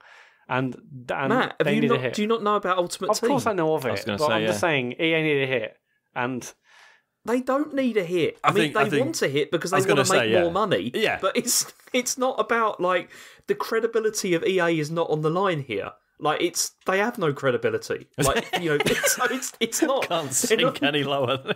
It's not like a thing. I mean, they have a history of just knifing stuff if it's not coming. If it's not going well. Yeah. There's all those developers and all those studios that have all been like shut down when they haven't reached like some ridiculous targets. I mean, remember like what happened with Dead Space with that series and how. They had insane like hopes for what that was going to be, and then when it didn't like quite reach what they wanted, they were pretty quick to sort of just bin the whole thing off. You see, you're saying about this. The thing with Anthem is it's pretty clear that they saw like Destiny 1 when that came out, and saw that was that. I mean, for all the problems that Destiny had, that created a buzz when it first came out. Oh, definitely. Like there was a big thing like around that game, and it's pretty clear that EA was like, we need a part of that. Whereas all this time has now like gone past, and things have evolved and changed, and it feels like this game has come out and it's still reacting to the first Destiny. If you see what I mean? Yeah, this is how it feels to me, and I mean, you see, I have, as Sean said, I haven't got a problem with it looking like Destiny, playing to a degree like Destiny or whatever, but it's just so derivative, and there was so little there that I felt was sort of new or sort of innovative. Really, it felt like such a copy of like Destiny, like even to the point of like like the way that like health bars were displayed and stuff like that. It was insane, like playing like that, and there just wasn't. I didn't think there was enough there. I mean, as I said when we were playing it, this has made me want to play Destiny 2 again, because Destiny 2, at least that had really, really fun gunplay and everything. This, I wouldn't say really does, like to agree. It's fine. There's nothing wrong with this game at all. It's not a bad game by any stretch of the imagination, but it's also, it doesn't inspire. Like I don't. Yeah, feel. I mean, it might sound like I've been defending this game, but I agree with you wholeheartedly. I mean, even all the footage I've seen up to now, I'm just like, I just haven't got it. I just can't get excited about this game at all. And I thought, okay, maybe the demo will do it. But yeah, I mean, uninspired is probably the wrong word to use. But I'm just like, I've just got nothing in me to feel excited about this game. And you're right, like Destiny has had ups and downs. I've loved it, and I haven't played it recently, sadly. But say what you want about Destiny, the gunplay, everyone agrees, is incredible. That will never stop feeling fun. And so the core gameplay loop of Destiny just feels amazing. This didn't feel very fun, or didn't maybe want to go back to it at all, really. It doesn't do anything offensively wrong problem for me. I thought it's just with this, whatever. So the other major problem I thought this had was that it felt like when we were playing, it felt like it lacked focus as well. Like when we were undertaking missions, there was no indication really of what we were supposed to be doing, really. Also, because although like having those vast, massive, open like arenas is fun, like for flying around or whatever, it makes it really like sort of less interesting for combat. I feel because you're being like attacked from all different sort of angles. You can't get a beat on where people are coming from. In Destiny, it was a lot more focused. Like when you're engaging groups. Yeah, definitely. Everything. Like where your useful cover is and stuff. Like you're always reading the environment. Whereas this was just like, wow, there's a fucking tree there and a rock and yeah. And it's just that also felt like far less focused and like far. I mean, again, not a massive problem. It's fine. It's absolutely fine. But there's just not enough there. And this is why. I mean, I think this is going to come out. I think this is going to flop like big time, like when it comes out, because there's not enough there. Yeah, see, I disagree with you there. I mean, you can pick up Destiny 2 for very like cheap now, even with like like expansions and stuff. I was looking the other day; it's like £20 or whatever. You can get like the Forsaken whatever, which is fine. This is coming out at like full price, and it's going up against like already an incumbent in like Destiny, also free to play like Warframe and stuff like that. What's the hook to buy this like for full price, knowing that it's not great like to begin with and that it's got a lot of problems? Why would you take that risk? Like, why? Yeah, what I would love to know is, I mean, I'm sure loads of people who have loved this demo and they're ridiculously psyched for this game. People have been enjoying it. Why, and that's not like why, but I just want to know what's wrong with them. I want to know what they're so psyched about. Maybe I'm missing something. Well, no, but it's okay. There's nothing wrong with it. This is the thing, because I gather like why would I want to know? I love to hear people listening to this. Tweets at Computer Game Pod or emailing. I want to know why, really, because it just seems fine. And whereas other games, Destiny in this case, which are out there doing better things, what's out there? What does Anthem do that you're really truly psyched about? Because I couldn't really see it myself. Yeah, I mean, I think I said briefly on the stream, I gather there is more to the combat. There's this whole system of priming and detonating enemies. So like certain abilities will prime an enemy, and then if someone else uses a detonator, it then does a shitload of damage and has like other effects depending on the combination you've done. That all sounds really cool, but none of that was explained in the demo. It wasn't even like, okay, so you're playing as this class, these are your priming abilities, these are your detonators, this is how to use them. There was just nothing. It was like when you first load the demo up, it's like, here's a guide how to control your javelin, and then you click on it and it tries to open the fucking web browser, and it's like, no, forget it. Yeah, not interested. They said I'm not sure if it was in a statement or one of the blogs, but they said, yeah, like obviously you start at level 10, so there's no tutorials, there's no information. Yeah. It's like, well, if you want to sell people in this game, it would be nice if you said, here's how you start. I mean, I didn't really see the point. And I understand that, game development being what it is, making a demo isn't just a case of like, oh, we'll just copy and paste like this chunk of it and let people download that. I know it doesn't work like that, but this needed, like Destiny did this really well in that it was like, right, here's basically what you'll be doing. In this demo, you'll level up really quickly just so you get a feel of like, how much you're going to improve as you play the game and stuff. And everyone got a good sense of what that game was going to be like, for better or worse. Whereas this was just like, I still don't feel like I know what the game is. Yeah. Like it's, I feel like I don't really know how the combat's supposed to work. I don't really know how, like I did start to get into the crafting and upgrading and stuff, which was fine. But the menus were still a bit of a pain in the arse, a bit unresponsive and shit. Yeah.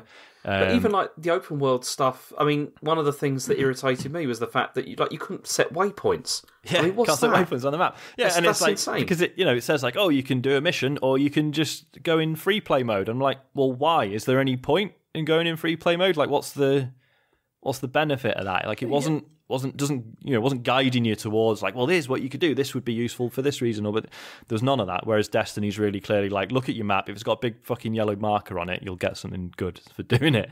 To play devil's advocate, I mean, Destiny's had like 3 years of development, and although you say, why isn't Anthem learning from Destiny's mistakes? And I think we actually asked that ourselves 2 or 3 weeks ago. Anthem's got to have learned. What have they learned really from Destiny?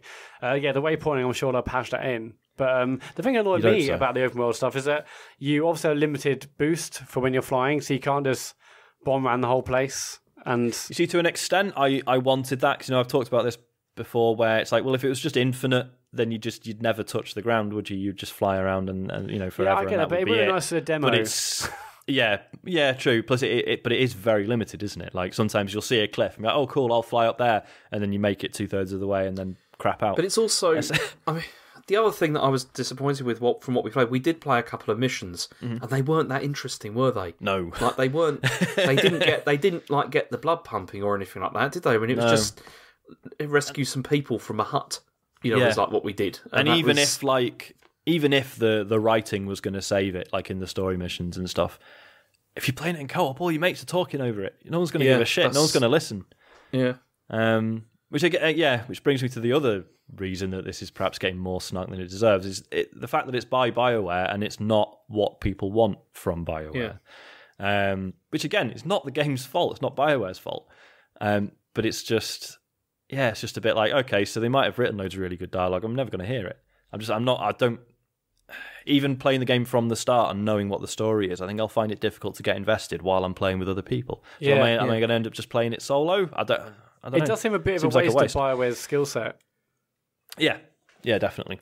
But But I mean, I don't know. Maybe like if the reviews come out and they are just like, look, the story is fucking wicked, then yeah, all right, I'll probably have a go. I mean, I think it's probably safe to say the story probably will be good. I mean, they've got because the bit that you get in the demo, so you get like 3 story missions, and they basically, I don't. Have you guys played through all 3 of them or nope or not? So basically, there's this guy Matthias who you find this relic for him, and it splits him into 3. So they're physical copies, but his mind is split into different 3 different thirds of himself. So like one's really timid, and then one's really aggressive, and then and you know, spoilers, he basically ends up staying that way. And you do think like, okay, like if this is part of like a grander story, and they're just like, oh, by the way, this is how this character happened. He's one person split into 3 with different personalities and stuff. That's a cool BioWare character in any BioWare game, you know. But it's just, yeah, like as I say, there's these cutscenes between the missions which were fine, but then during the missions there's all this chatter going on, and I'm just not paying any attention. And they're just like, oh, it's an artifact from the precursors, and then this was it the scars are the baddies, or then there was other people, I don't know, the architects or something else. Just a lot of very like boring sci-fi jargon. But maybe once it's all in context, it's good. I don't know. But yeah, it did not grab me. Yeah, I mean, just to go back, because I've got 2 things. One, I think this is going to sell well initially. I think it'll probably have like a great first month, and then who knows where we are. But you think it's going to be a flop right out of the gate, don't you, James?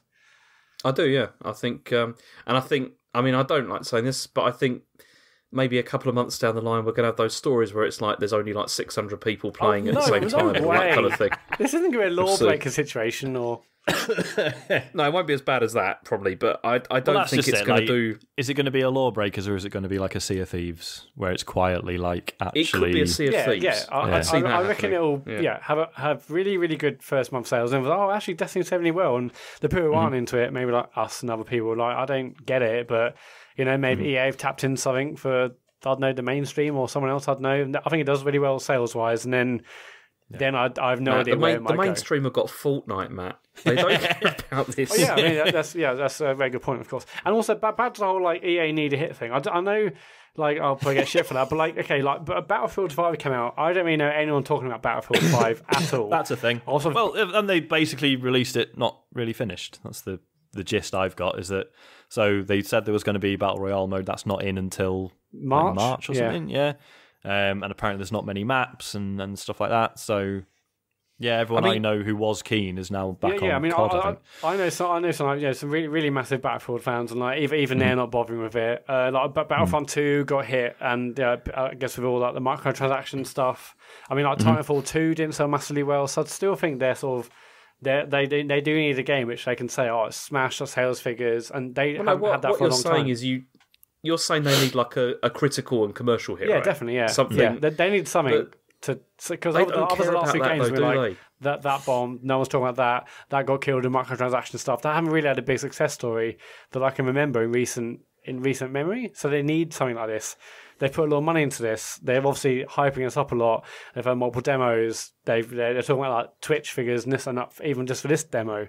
So they need this to be massive. I mean, isn't it funny that they'll probably make more off like the fucking Sims on your phone than they will. Definitely, yeah.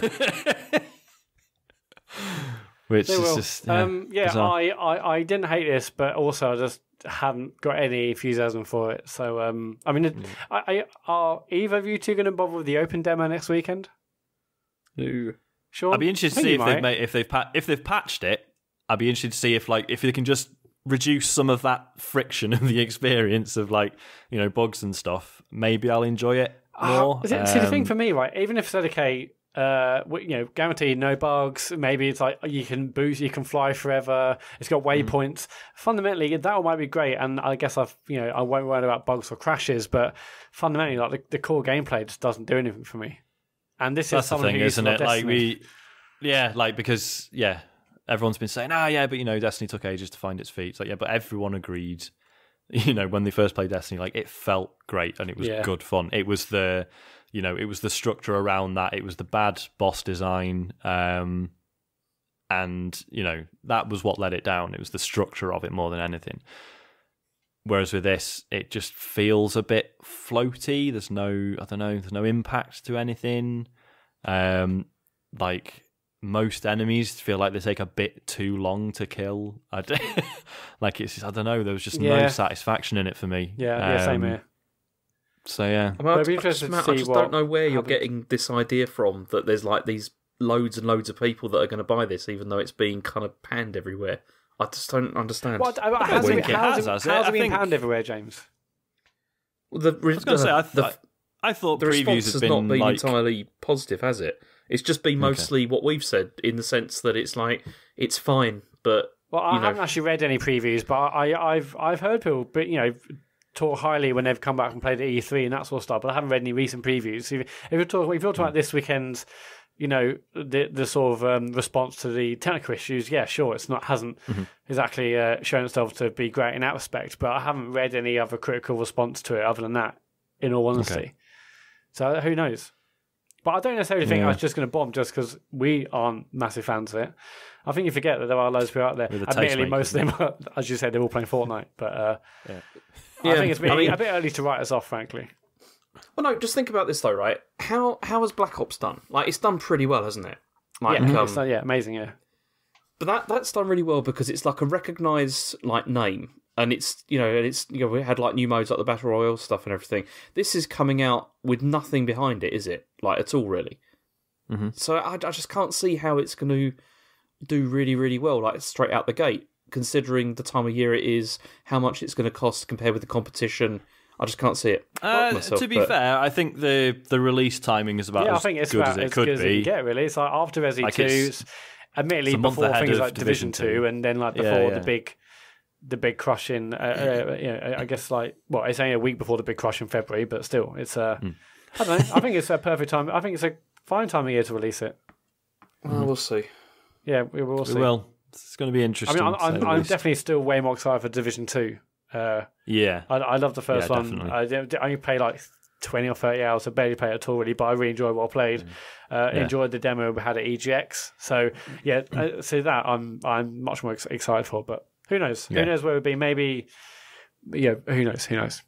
Yeah. I mean, just to end it on a slightly positive note, the flying is good fun when it's not massively limited, and I do really like the designs of all the javelins, and I really like that the classes do feel really distinct. That's one thing, like in Destiny, like it really doesn't matter if you have a diverse team or not. Like you'll get by even if you've got 3 people using the same class. Whereas with this, it does feel like actually chopping and changing around, and like if you're playing with 2 or 3 mates, like actually being like, okay, you be this role, I'll do this, and like that will matter, and that's cool. And especially the fact that you are free to just do that. Like it's not like you will just have like a whole suite of different javelins you can get in. It's not just like you pick one and then that's your class for the rest of the game. Whereas with Destiny, if you want to play as a different class, you are starting from scratch and you have to level them up separately. That is really good, actually. So that freedom and that sort of those sort of team dynamics could be really cool. But I wonder if you said, okay, I want to be like a warlock or hunter in Destiny. You basically have to start again. I wonder if they do it a bit with, okay, I want to change javelin, and now I basically got to start again with this basic ass javelin. I wonder how it works. I think from what I can tell, having messed around with the crafting system and stuff, basically as long as you've got like a load of materials ready to go, you can build like decent stuff. Oh, okay. So even as soon as you get a new javelin, you can already craft at least. I think it's like you can already craft like higher level versions of the basic stuff. So I think you'll still go out and find more interesting items or blueprints or whatever. But you can at least not be shit. Like you'll still, by playing as a class, you'll get more options within it as time goes on. But yeah, I think you can, like, I don't think you'll just be like instantly underpowered if you try a new suit out. Yeah, I thought graphically, I thought it looked really nice, particularly like sort of the lush like forest environment. I thought that looked really great. It looked really nice during the day. At night time, I felt it was a bit muddy, like it was just, I don't know, a bit indistinct, nothing really. I mean, a lot of the maps, the areas we were in, they had tons of verticality, but because I knew I had like limited boost, I was like, well, am I really going to try and boost up there and just fall down halfway? Yeah, but like it's cool to see that in the level at least. Yeah, like the verticality like looks great, and but it doesn't really feed into the combat particularly. Like, you can hover while you shoot enemies, but why on earth would you? Because you're just a sitting duck. Like, everyone can just blast the shit out of you. So I don't really know what the thinking is behind that. Again, maybe that's something I've not quite understood about the combat.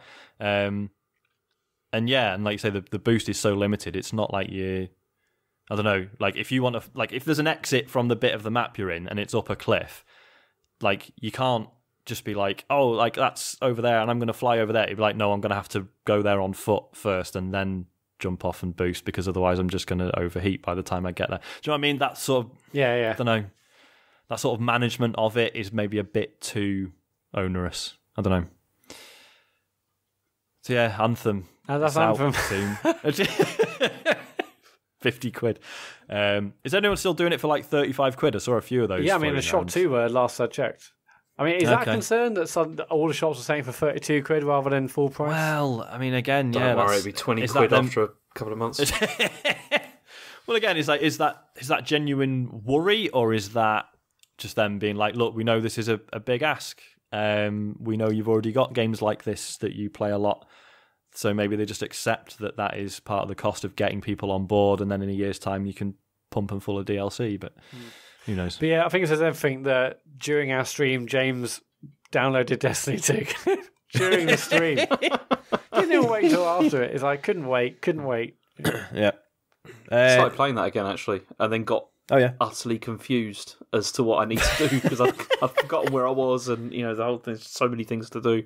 Can you not just so you haven't bought Forsaken yet, right? No, not yet. No. Okay. Well, when you buy Forsaken, you will get an item that lets you basically just skip all the base Destiny 2 stuff and go straight onto Forsaken.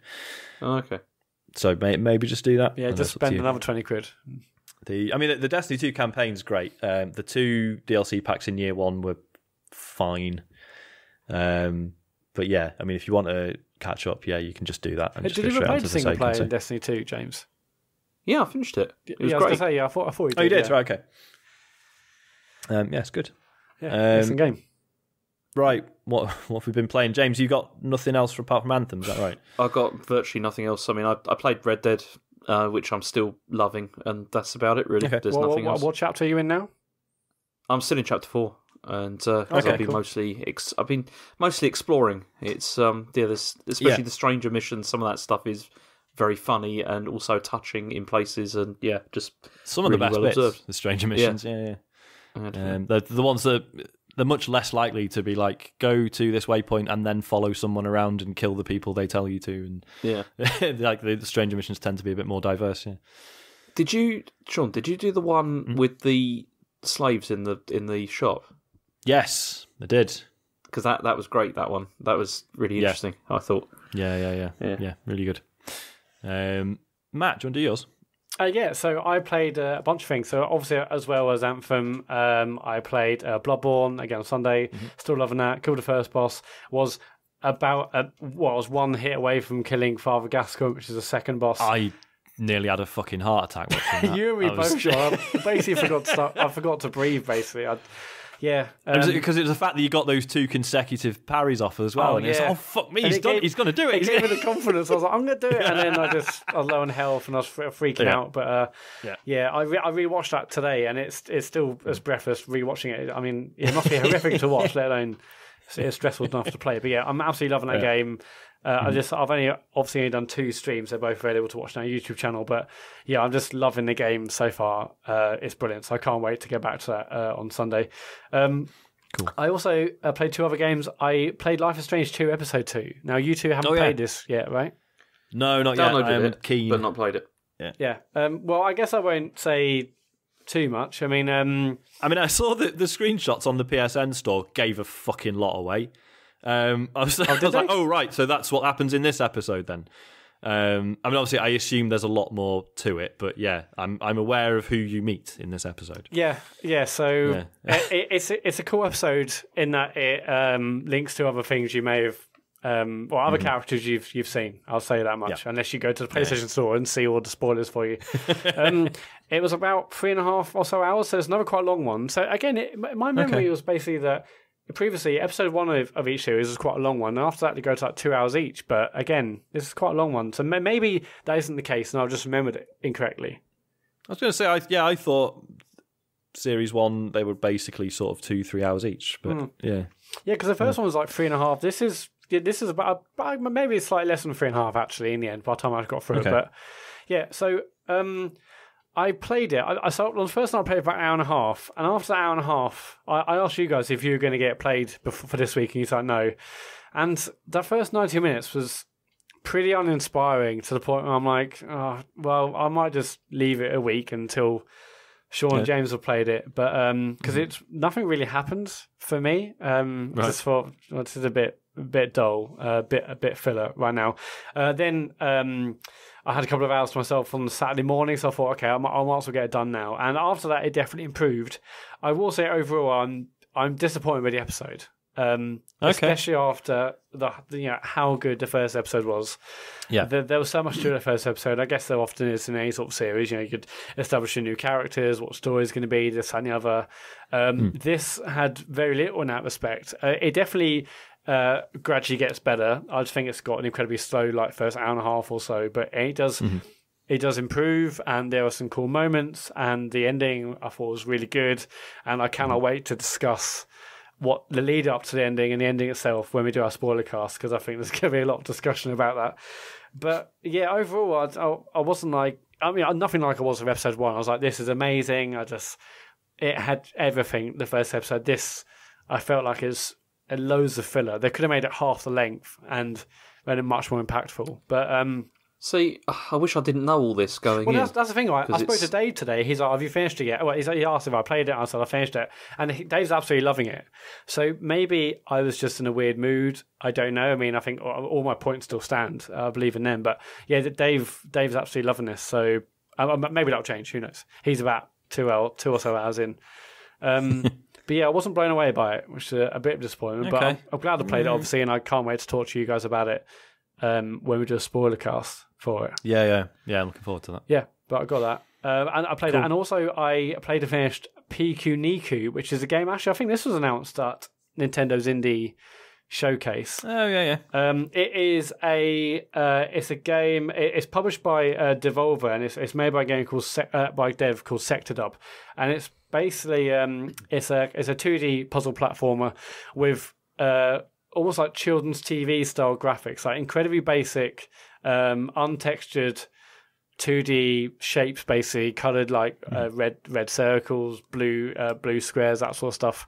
And I saw it and it looked fine, but then the Eurogamer review, in like the opening paragraph, it mentioned the series "Don't Hug Me, I'm Scared," which is an amazing, surreal, absurd YouTube series where it looks exactly like a children's TV show, but actually all the stuff I talked about and the way it's laid out and the songs and all sorts, it's incredibly dark and strange and weird. If anyone hasn't seen Don't Hug Me, I'm Scared, go on YouTube and watch it. It is crazy. I found that after going through the whole, like, Poppy, the singer. Oh yeah. I went through. I think you were watching that stuff as well, weren't you, James? And I was going down that rabbit hole on YouTube. Yeah, I saw a bit of it. Yeah. Yes, I watched loads of like Poppy stuff and other channels for it, and like Titanic Sinclair, which is another channel related to him. Anyway, it also links Don't Hug Me, I'm Scared. Amazing. But this is similar. So the story of Pikuniku, basically you're in this strange, playful world, and the story is basically that there's these machines going around the landscape picking up junk, and they drop money to all the residents of this world, and everyone's like, oh, isn't it amazing, we just get rid of our junk and we get loads of money, it's the best thing ever. Everyone's really happy about that, but then you find out that there's actually another side to this. I'm not going to say anything more on that, but there's another side to it. So it's not quite as happy-go-lucky. It's not quite as happy-go-lucky as you think. But the game itself is really, really funny. It drops like it's got a lot of self-referential sort of meta humor, but all the gags they drop are really, really well written. I found myself laughing out loud loads. It's got lots of quite absurd conversations and humor, and even like side missions. You would like meet other characters in this town, and they would you're going to the house and maybe you'll knock over a plant pot, because this game also is it's all about the physics. Like pretty much everything you can like move or kick or knock over or jump on, and every time you knock into another like person in this town, they will give you like a funny little line that you know that makes you laugh, or you'll knock over something in a house and they'll say, "Why'd you do that, you idiot? I was cleaning my house." It's really like strange but really funny lines that when you look at the game, it doesn't look like it would ever deliver that sort of humour. There's one guy, I can't remember this guy's name, but you're going to his little house and he's dressed up in like sports gear and has got all these posters around the house for this new sport. I wrote it down. Bollocks. Oh yeah, it's called bass kick, and it's basically basketball, but instead of like throwing the ball, you kick it. And he's like, "I'm the best bass kick player in the world." And then you suddenly go into like a one-on-one like game of bass kick with him, and even that's really funny because it's just you versus this other player. You can jump or kick basically, and there's like a basketball hoop at each end of this little court you see on screen, and that's just funny because there's loads of weird physics, and he's kicking you, you're kicking him. It feels like it could be one of those great local multiplayer games that you spend hours with your mates playing. And then and then you can beat him, and he's like, "Oh, mate, well, not the best in the world." And it's just loads of really strange humor. You meet loads of random people in this town, and they'll give you a strange little a side mission and that sort of stuff throughout the game, really. There's a few puzzles that they're not too difficult. The platform isn't too difficult either. But then there's these like dungeons, and even though it's not hard at all, you'll meet this little snake as you go around a dungeon saying, "If this game's too hard for you, don't worry about it. You can leave now. You can leave if it's too hard for you." So I'm not sure if that's trying to like talk to like the younger audience if they're playing this, because maybe they'll find it challenging. I mean, it wasn't challenging at all. So I don't know, but yeah, I thought it was a really excellent game. It's only like 3 to 5 hours, I think, is the official length of time. I think it took me like 2 evenings, so yeah, 3.5, 4 hours. Humor's great. It's got a nice little story. It's really like charming. It's only like £11.69 or something on the eShop, like a random price. But yeah, I'd recommend it. It's actually free currently if you got Twitch Prime. It's no, I think it's So it's this month's Twitch Prime games. I'm not sure when those end, but you should go to Twitch Prime now and get it because it's free on PC to download through there. Yeah, it's like £11 something on Switch. There's also a co-op mode. What I reckon it'd be great as co-op. What did you play? What did you play it on? I played it on Switch. Yeah, I played on Switch. I was playing it just in the lounge, and even Elodie came up and wanted to see it, and then she had to go. And she barely plays games, and she found it easy enough. But there is a co-op mode, which I reckon would be really funny with a mate, but also would probably work really, really well with if you got a child who wants to play it. So I reckon co-op would be brilliant. There's like little puzzles and all sorts of stuff there. But yeah, cool. I thought it was an excellent little game. Yeah, £11 something, 3 to 5 hours, and it's a bit of a laugh as well. I was really impressed. Nice one. Yeah, that's Pikuniku. This is published by Devolver. Yeah, published by Devolver, yeah. Devolver are absolutely killing it on Switch at the moment, if you ask me. I assume like a deal has been done somewhere, because I feel like everything Devolver puts out at the moment is Switch and PC, and that's it.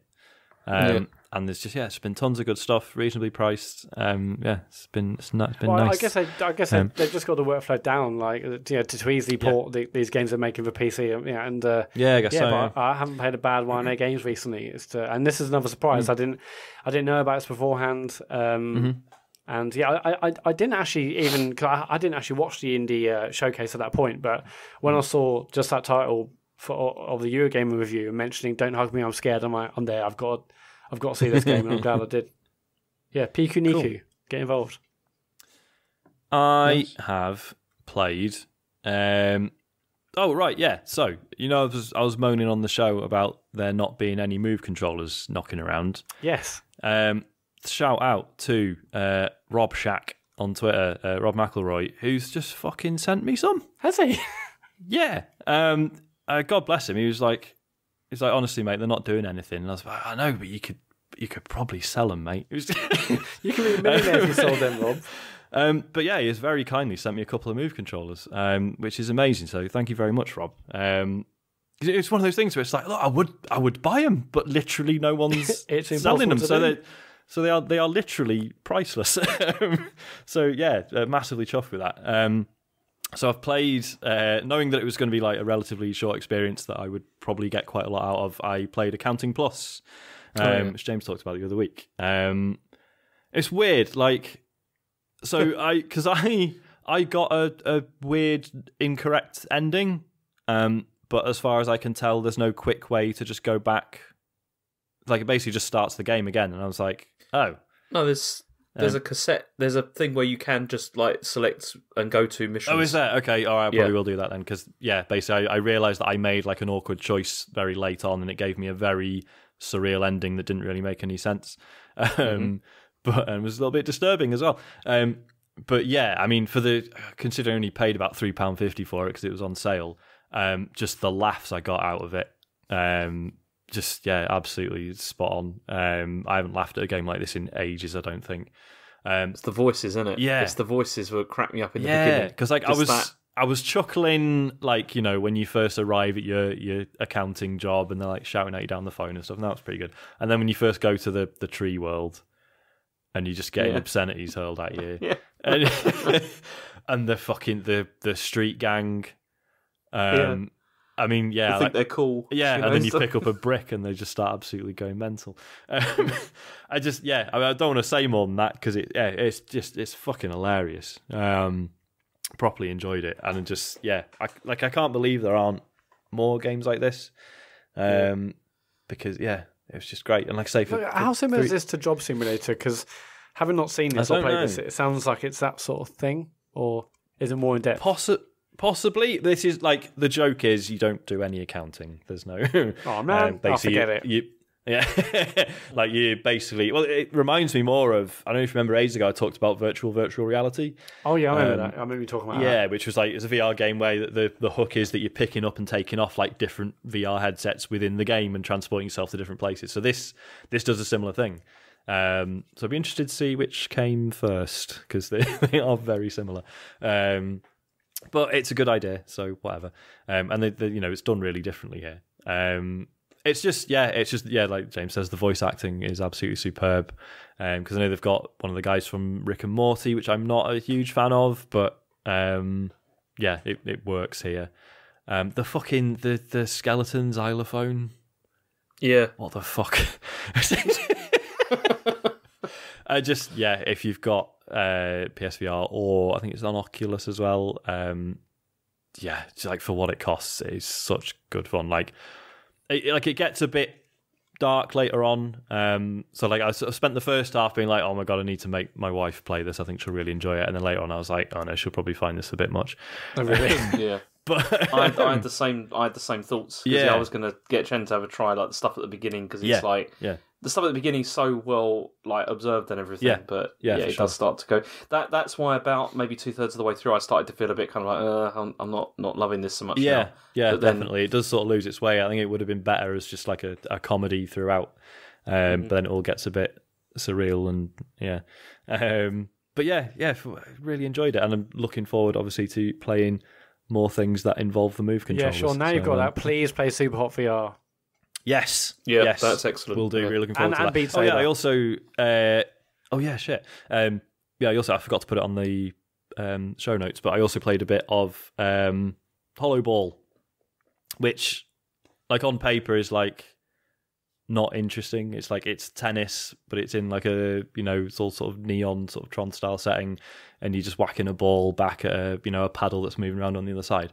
But it's just so well done.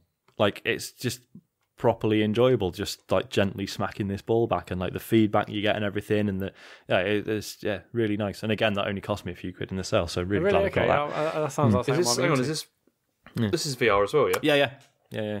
What's it called? I think it's HoloBall. Okay, unless I've made that up. So that's pretty good. But yeah, on the stream last week, or I guess 2 streams ago by the time you hear this, I played Desert Child. Yes, you did. This is really interesting.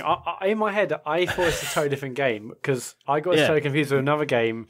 Mostly, like, told a text message where you talk about it's in like a Syrian refugee camp. This is not that game.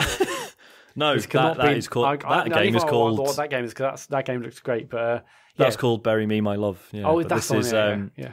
So Desert Child. This is very heavily influenced by, I mean, I guess anime in general, but like really specifically Cowboy Bebop. But then it's got sort of these sort of really strange like MS-DOS visuals, like this sort of really limited color palette.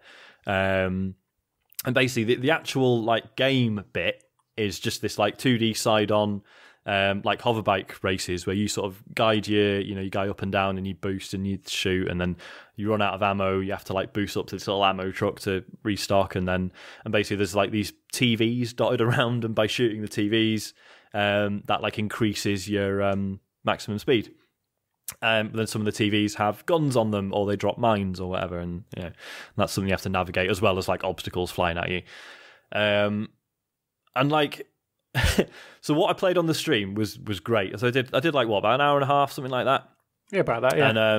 Yeah, and and and you get into like, basically you start off on Earth, and it's like you just sort of do these races, and they're fine, and then you get to Mars, and then there's like more like there's a bit more variation to the jobs you can do. The races are still there, but then there's herding kangaroos, and there's doing some bounty hunts, and have to actually like chase someone down and shoot them, and then there's other stuff, and you start getting into like you can find all these little upgrade modules for your bike, which you then have to sort of there's this sort of, it's not a puzzle, but you've got to figure out how to fit these modules into this like grid on your bike, and then you have to be able to connect them all with power cells. And again, you sort of like, this is pretty cool. Like, I hope, everyone in the chat was saying, I presume you get like a bigger bike later on that can fit more mods in, because I was only able to fit sort of 2 or 3 in at the same time. And then when I left the stream, so I was saving up money to enter this Grand Prix, and then everyone's thinking like, right, cool, so I guess you do that, and then there's like another chapter where it opens up a bit more, and that'll be really interesting. And like, when I sort of ended the stream, everyone was saying like, oh yeah, like stream this again in like a month or something, and just show us like how it sort of progresses. It doesn't. You do the Grand Prix, and that's the end of the game. So I must have played maybe another hour. Oh really? Okay. Yeah. And that was that. So how long is it in total then? It's like, it must have been about 2.5 hours. I think I must have done it in. Wow. And it's like, normally I'm a big fan of games that don't take a huge amount of time. But I was in, like, it was a bit grindy. Like, it could have done with like maybe more sort of mission types. There were like bits of it where I was just basically doing the same thing over and over. But I was in, because I like, the soundtrack's amazing. Like, game has a really good sense of humor. So yeah. Like, I was so into the general tone of it. Like, it was funny. That I was like, do you know what? Yeah, I'm really keen to see where this goes. And then to find out that it just doesn't was really disappointing. So there was no relief in it being as short as it was. Like, I was really up for playing loads more of it. And then the end is just so abrupt. Yeah, it really felt like it was just a start, and the complexity would really ramp up. And yeah, like there was so much potential there. I mean, if they do a sequel, I'll probably be into it. I just hope it's a little bit longer. Yeah, it was a strange game. Like, I didn't hate it. Like, I really enjoyed those 2.5 hours, but yeah, just wasn't ready for it to end at all. Yeah, because at first it was a bit like, what is even the loop of this game? It all seemed a bit disparate, a bit weird, and then you're on bikes, and you're upgrading. But then after like half an hour, 40 minutes, it's like, okay, like everyone watching the streams, like, okay, we get this now, and it was entertaining. Yeah, to go so found a rhythm with it, and then it finished.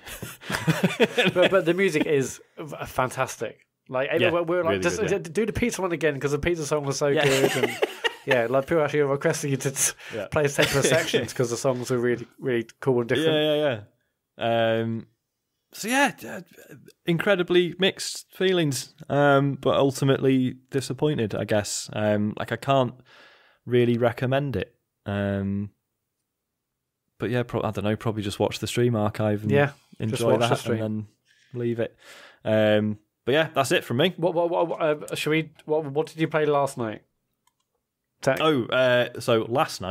tomorrow night, last night, played Passepartout, the Starving Artist, which is a game where you have to like just draw things really badly, and then you put like basically just like an artist on with like a little like market stall, and you just put your paintings out, and people come along and judge them.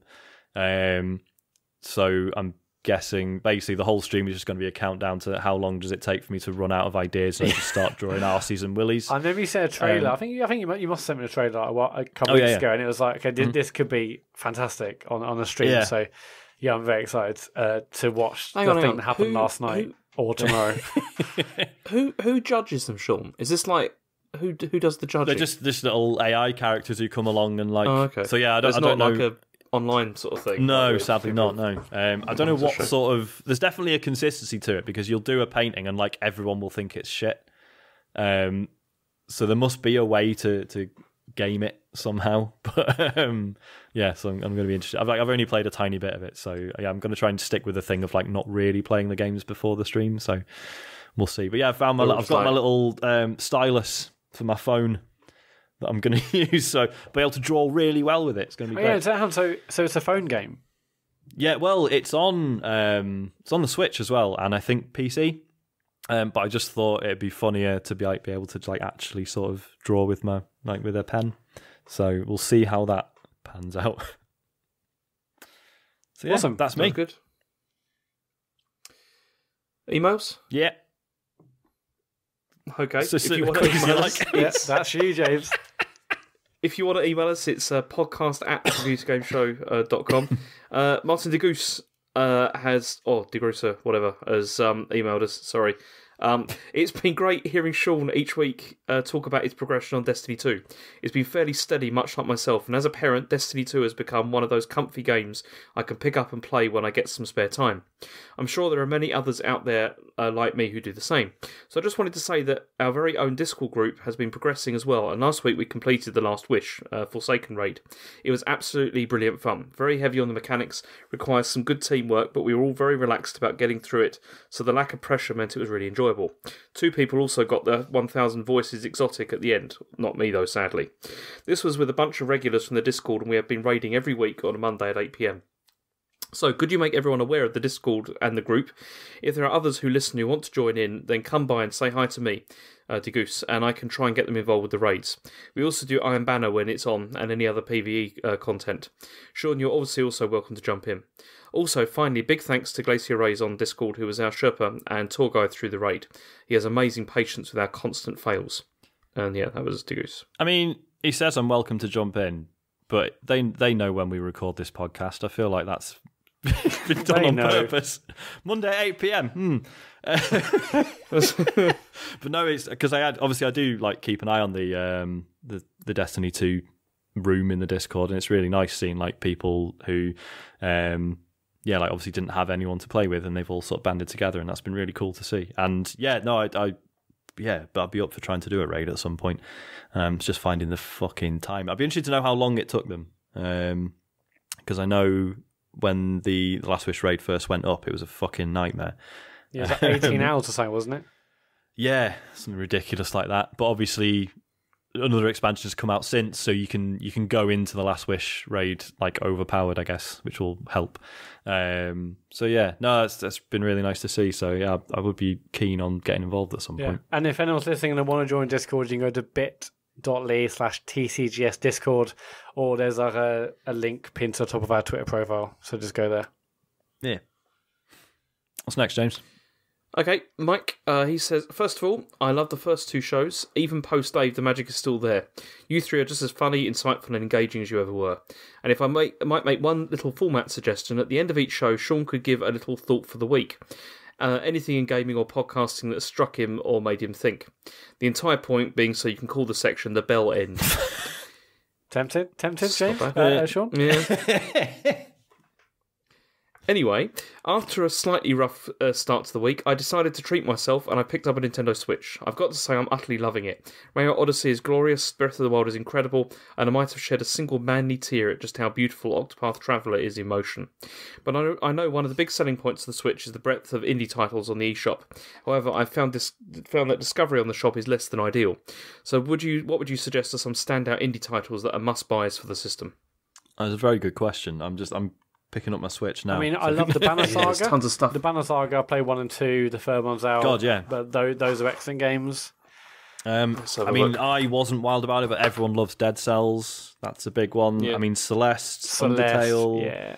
Hyper Light Drifter, if you haven't played that, Hollow Knight, all absolute bangers. Iconoclasts is really good.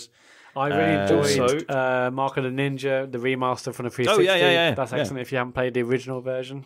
Yeah. Also, there's all the stuff like Night in the Woods, Yeah. Oxenfree, I've got Axiom Verge. Axiom Verge is great. Yep. Detention, I really like that from before. The Shantae games, I mean, I've found those, obviously. Well, there you go. I'm just reading off my list. Yeah. Blossom Tales, The Sleeping King. That was good. Oh, yeah. That was. Saying, You should try that. Yeah. That was fun. Thumper, if you haven't played that and you like your rhythm games, that's pretty incredible. Stardew Valley. 2. Yeah, I mean, is this enough, do you think? Right. No, we keep going. There's more. I mean, I'm just looking at I'm sure there's more of it. Pikuniku, I think is Inside Out. I think that's on Switch. Yeah. Oh yeah. God, yeah, it is. Yeah. Oh, and Monster Boy recently. Yeah. Or if you want to like just get a taste of it, then try the Dragon Trap first because that's cheaper and also very good. Yeah. Didn't you like that? Was it Gora, Sean? Is that? Oh, Gorogoa. Yeah. Gorogoa. I mean, that's if you've got a smartphone or a tablet, you're probably better off playing it on that. But yeah, I did really love that. I was just having a quick look to see if anything's on sale. I mean, I haven't played it, but Undertale's on Switch. Yeah, it is. And is a classic, right, the or so store I'm is told. an absolute joke, as are all digital storefronts. They're all terrible. It's funny, isn't it? Because you remember, like, when the Switch first came out, everyone's like, oh my God, this is amazing, because like every indie game that goes up is doing way better than it ever would on Steam just because of discoverability. And then now that the Switch is popular, it's suffering from the exact same thing. I mean, maybe not to the same extent, like there's like thousands of games on Steam every minute. Yeah. There is a lot of stuff that kind of gets lost, though, isn't there? Like, there's loads of stuff that I think I'd be interested. Like you just mentioned Iconoclasts, and like that would be perfect for me. Pretty but sure I you'd completely love that. forgot. Yeah, I completely forgot it existed. You know, it's like, 'cause I need to put it in like the wish list or whatever. I think it was wasn't it on PS Plus a month or two ago? Was it? Yeah, so you might already have it. In that case, I probably still have it. Yeah. You will really like that, I'm sure. Good bloody console. But as with all these things, like the indies. The eShop and other things, it's never saying, I'll just browse to see what's out because it's so terrible. It's just you get all your recommendations of other podcasts, of Twitter, Reddit, you know. Because games seem to go up pretty sporadically, but then for some reason Thursday always seems to get a glut of them. So like I tend to just check the store every Thursday morning, see if anything's up, but yeah. I mean, I usually just look at the current offers just to see if there's anything interesting there, because often when things first come out, they often discount them. You know, like a little bit, seems to be a thing, off. But yeah, not bad. But yeah, I think that's probably enough to be getting on with, isn't it? Thomas McInnes says, I've been loving the recent streams. Not only are they entertaining, but thought-provoking too. I've realised that I now prefer watching people playing games to actually playing them than myself. It's possible an age thing. I'm only 18 months away from the big 4-0. Shudder, and therefore almost dead. The ravages of time are dulling my reactions as my fingers slowly turn to dust. My free time is consumed by boring adult things. When I do get a window to play something, I often can't be bothered, especially if there is a massive patch or update to download first. So watching your streams is a godsend, a way of keeping engaged with games for those moments where I lack the time or inclination.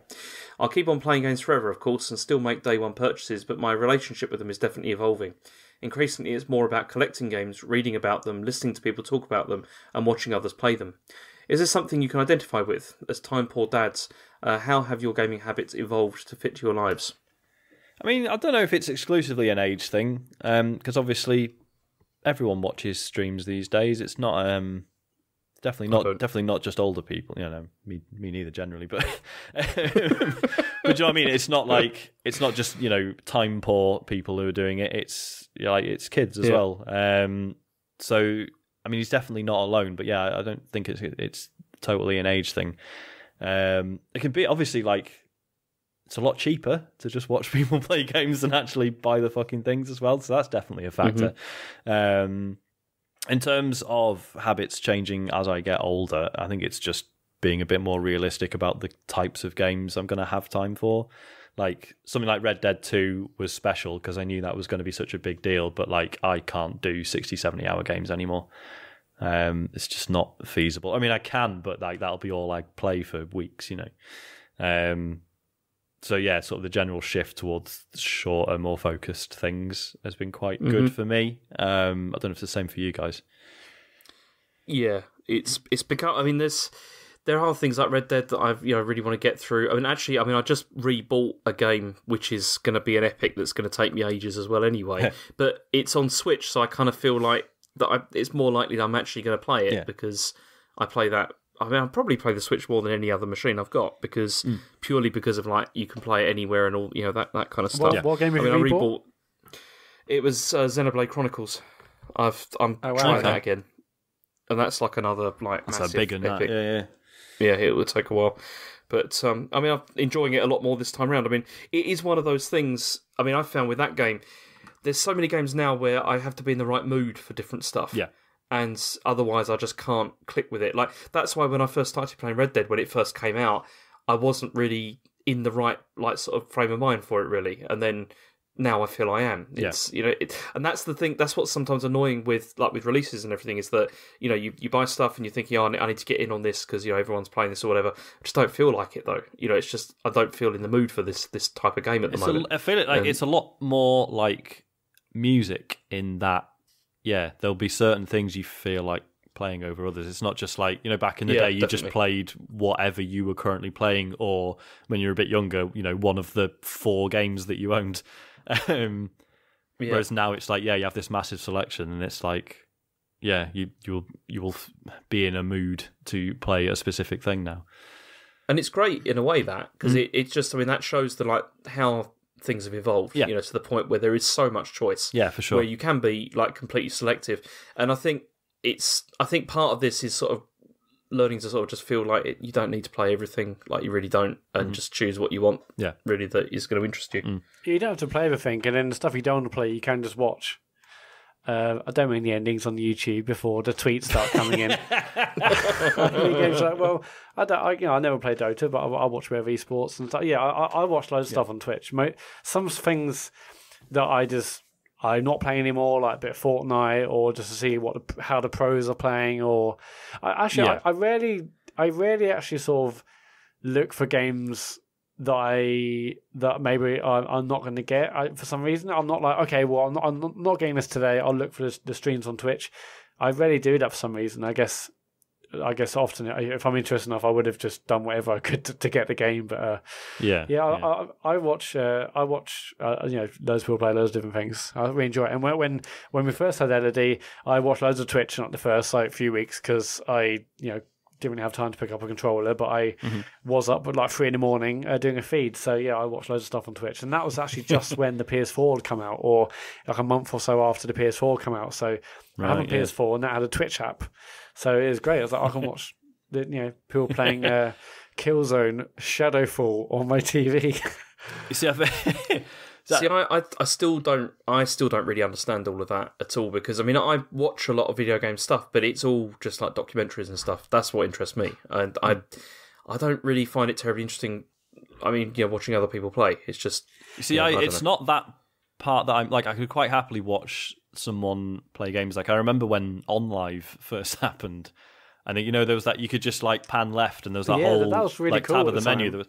Yeah, and it was just like, just watch people play Borderlands 2 and look at what kit they've got and see what That was cool. That was interesting. I think what gets me about Twitch and what stops me from getting involved is I haven't seen a channel where I'm looking at the chat and thinking, these are all cool, nice people that I want to hang out with. But I feel like that's a barrier to me. But it's sure. more. I obviously have mentioned loads of times, I love Kind of Funny, but if I were to watch anything live and look at the Twitch chat, I'm like, I'm never going to do this ever again. It's not often because the big people, the people who have got thousands of people viewing, the Twitch chat's a disaster anyway. And then even if it's slow, it's not about that. It's more, so. I'll tell you what was funny with that was that that Metroid Prime 4 video that they released, and it's comments disabled, and it's like that was probably a wise wise move. Definitely. Is that? I think did we answer the question? I think we did. Yeah, we did. Yeah. Anyway, Benjamin Watts says, loving the podcast, and Sean is doing a great job hosting. Thank you. Just in reference to your PSVR chats, I was wondering if any of you have played Here They Lie.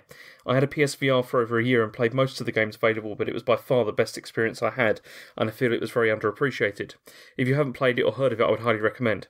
PS, you don't need Move controllers. Yeah, it's a horror game, isn't it? You could say that about pretty much. Was it a horror game? Oh, that's why. Obviously, it's one of the launch titles, and I played like 5 or 10 minutes because I think there's it's on the free PSVR demo disc 1, and it's quite a weird experience. Like the levels suddenly change behind you. I think I remember you like following a woman in yellow, and like the rest of the levels in black and white. Anyway, but there's also quite scary bits, so I wasn't ever going to play the game. But yeah, I think if you're it's a shame because obviously the potential for horror in VR is incredible, but that's never something I'm going to engage with. No. Absolutely no chance. But yeah, I mean, I at the time, yeah, people saying this is definitely one to get, but yeah, not for me. I won't be able to handle that. Do you not fancy that, James? Have you played it? No, I've not played it. If it's cheap, maybe I'll have a look. But you should, this on the first PSVR demo disc. You should give it a go. Oh, okay. Yeah, I'll definitely do that. Maybe for next week, because yeah, I don't mind horror stuff. It's fine. Because I remember when you played the bloody what was the Resi 7 demo, the kitchen? Yeah, the kitchen. Yeah, it was just the kitchen, and you just sat there, just going,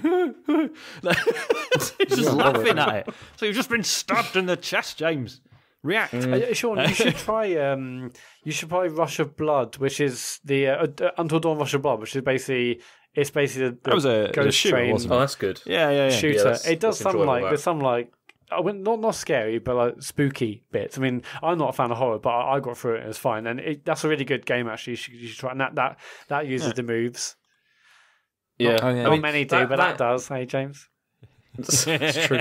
That is a good game, and like the scares in that are kind of like the first couple of jump scares are like a bit scary, but then it's like you're like, oh, is another one of these again? Is it? And you're kind of anticipating it, and it becomes much less scary. But it's still fun. But that's one of the games where it does things you couldn't do without VR. Like you'll be looking around the minecart, looking forward, left, and right, shoot things. You'll look to the right, and then you look to the left, and suddenly there's like a thing there. Like you couldn't do that in non-VR. And so I was like, oh my god, you've bastard! And I was like, oh, okay, you know what? You've impressed me. That was good. So it does do some cool things like that. And I'm obviously a massive wimp, but that is it's a good one to play. You should get involved. Mm-hmm. Is that it for emails, James? It's on to tweets. You can tweet us at Computer Game Pod on Twitter if you want to send us a question. First one is Mike Petit89. What the fuck's going on with the episode names, lads? Now, we've only had 2 who think something about. One's like... This is your deal, isn't it, Matt? I mean, what have you been to be fair, we Matt wasn't sure about the last one and we approved it, so this is on all of us. What was it? I don't even remember. It was like, we talked about the Ambassadors of Funk. Doing the Super Mario Land song, and then so I thought Ambassadors Program, and it was like Ambassadors of Funk Program. I mean, it's a bit. Why did you do that? You just say Ambassadors of Funk would have been fine. It was like a link to like the old 3DS Ambassador Program. Anyway, we wish we hadn't. That was tenuous. I thought it just sounded funny. So yeah, I mean, it was a bit long. It sort of really fucked me when I was putting the tweet out, frankly. So this episode like name's gonna be like 2. It's gonna be 2 letters long. That's it. Really maximise what I can put on Twitter. And the one before that was all like bad nerds. They're fine, Mike. Step down. It's fine. I'll put out a good one this week. It's was it Left for Red or whatever? Left for Red, yeah. It's classic. Red for Dead. That was it. Red for Dead. Maybe we called that. Maybe I'll make another pun. Who knows? Well, I mean, you're listening to this, so you literally know at this point. Connell tweeted, I've just finished The Witness and I've loved it, and now I'm looking through 2 to 3 year old YouTube videos about it.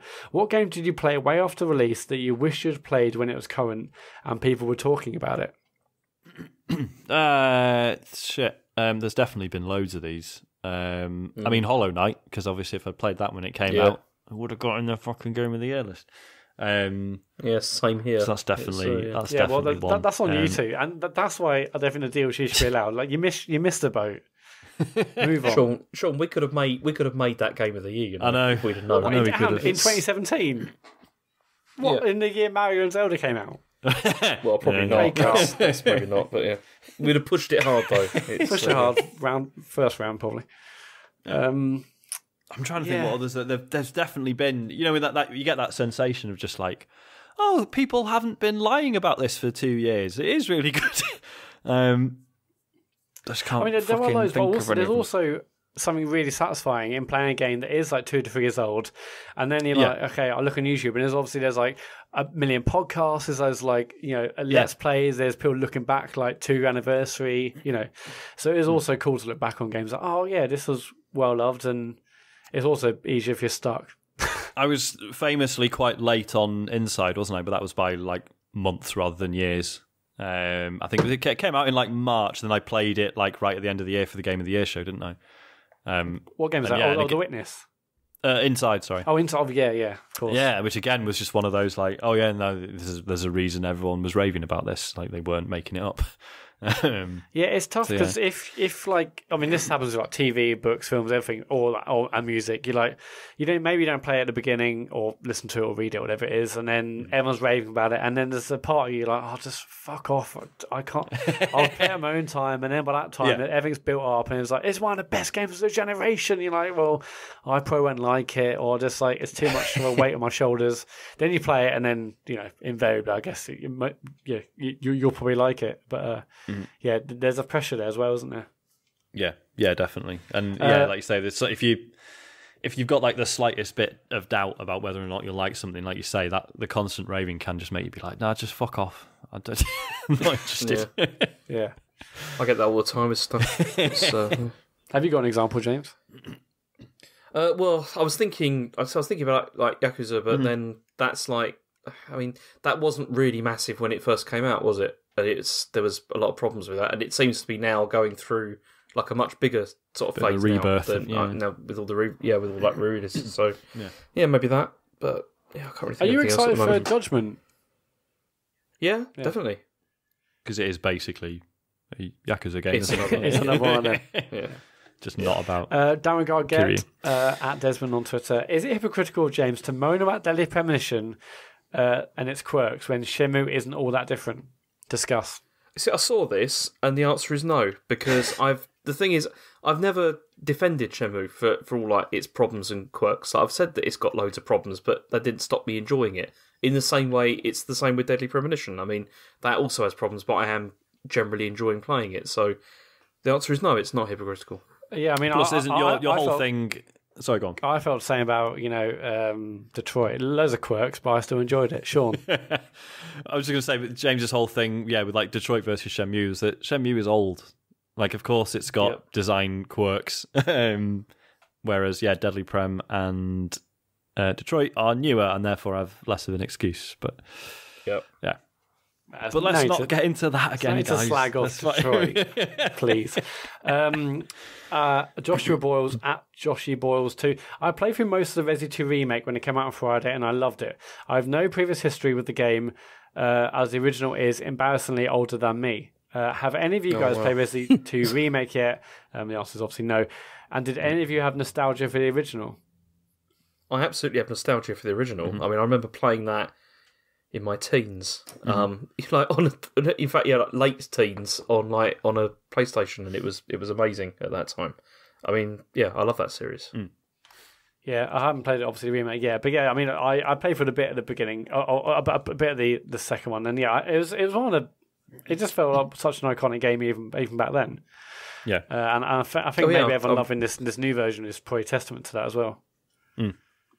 Yeah, I said. I mean, I even got the N64 version, nice. And also the GameCube re-release of it as well. Because they're good games. They were good games. I very much enjoyed them. But I still haven't. I will get to this at some point, but just not yet. Yeah. Anyway, tonight 9 p.m. I'm going to be struggling through it and crying.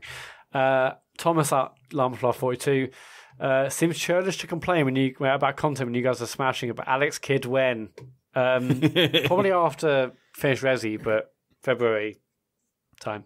I want to get to it. Right. Trust me, I want to get to it. Me and James both funny because I'm going to struggle through playing it.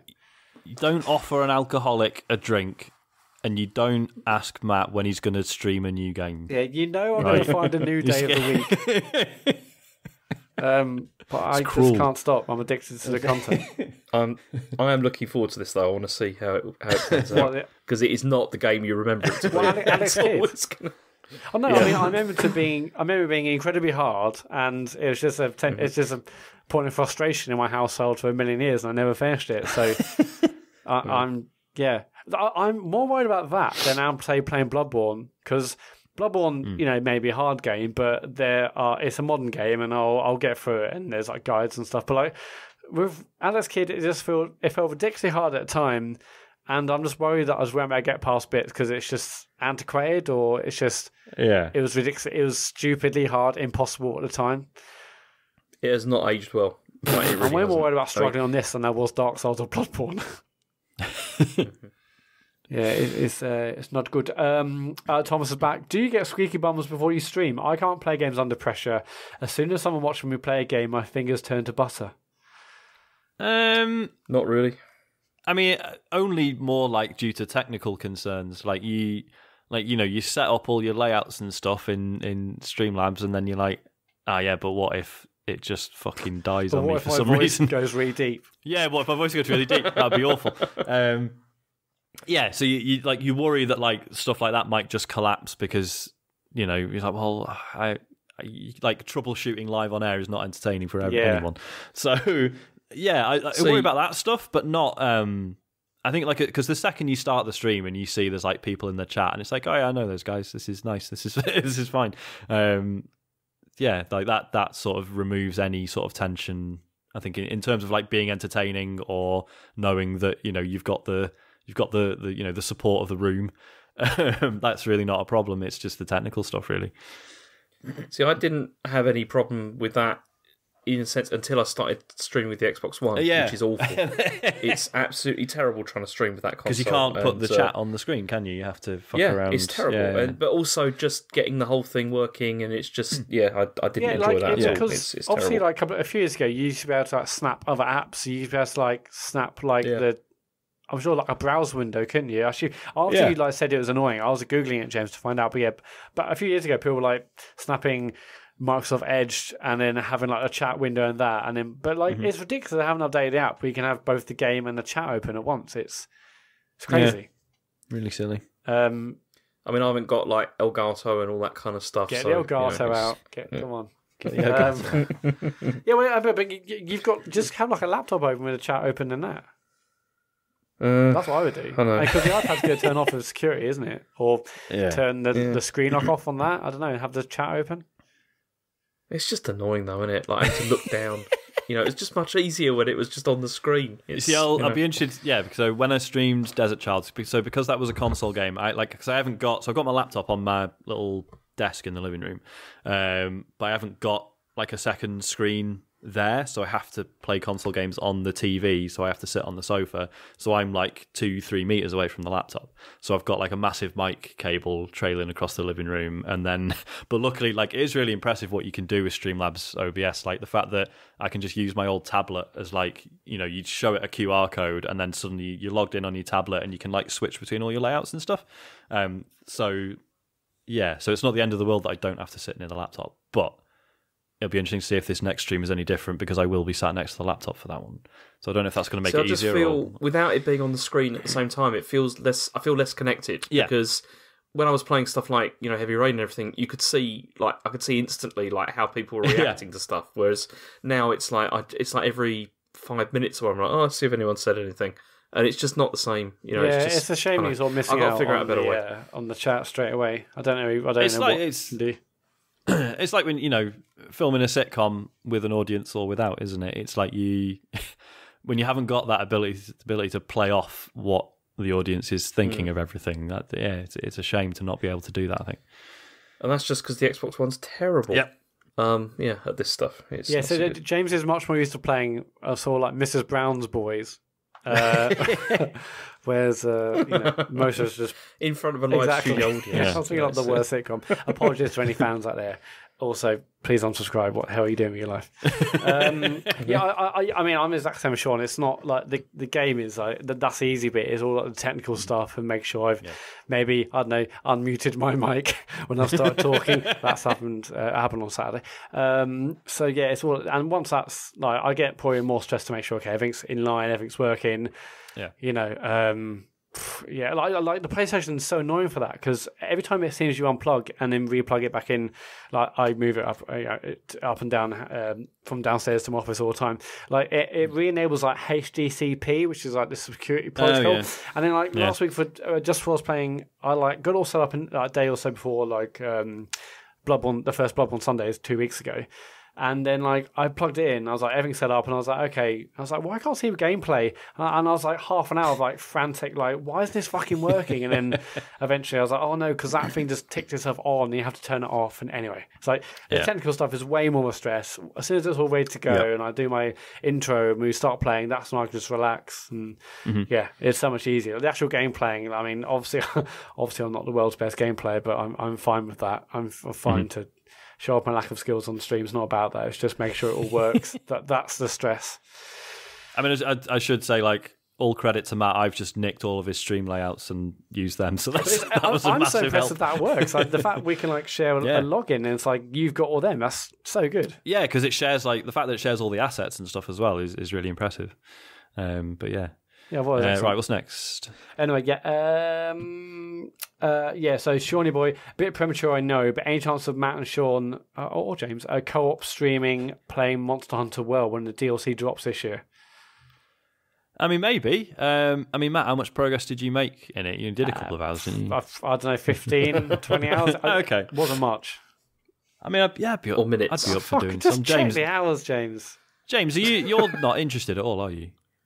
No, that's sorry. a shame. It's not. I mean, it's one of those games I probably would really like. But it's just... I was going to say, out of all of us, you're the most forgiving of like Japanese design quirks.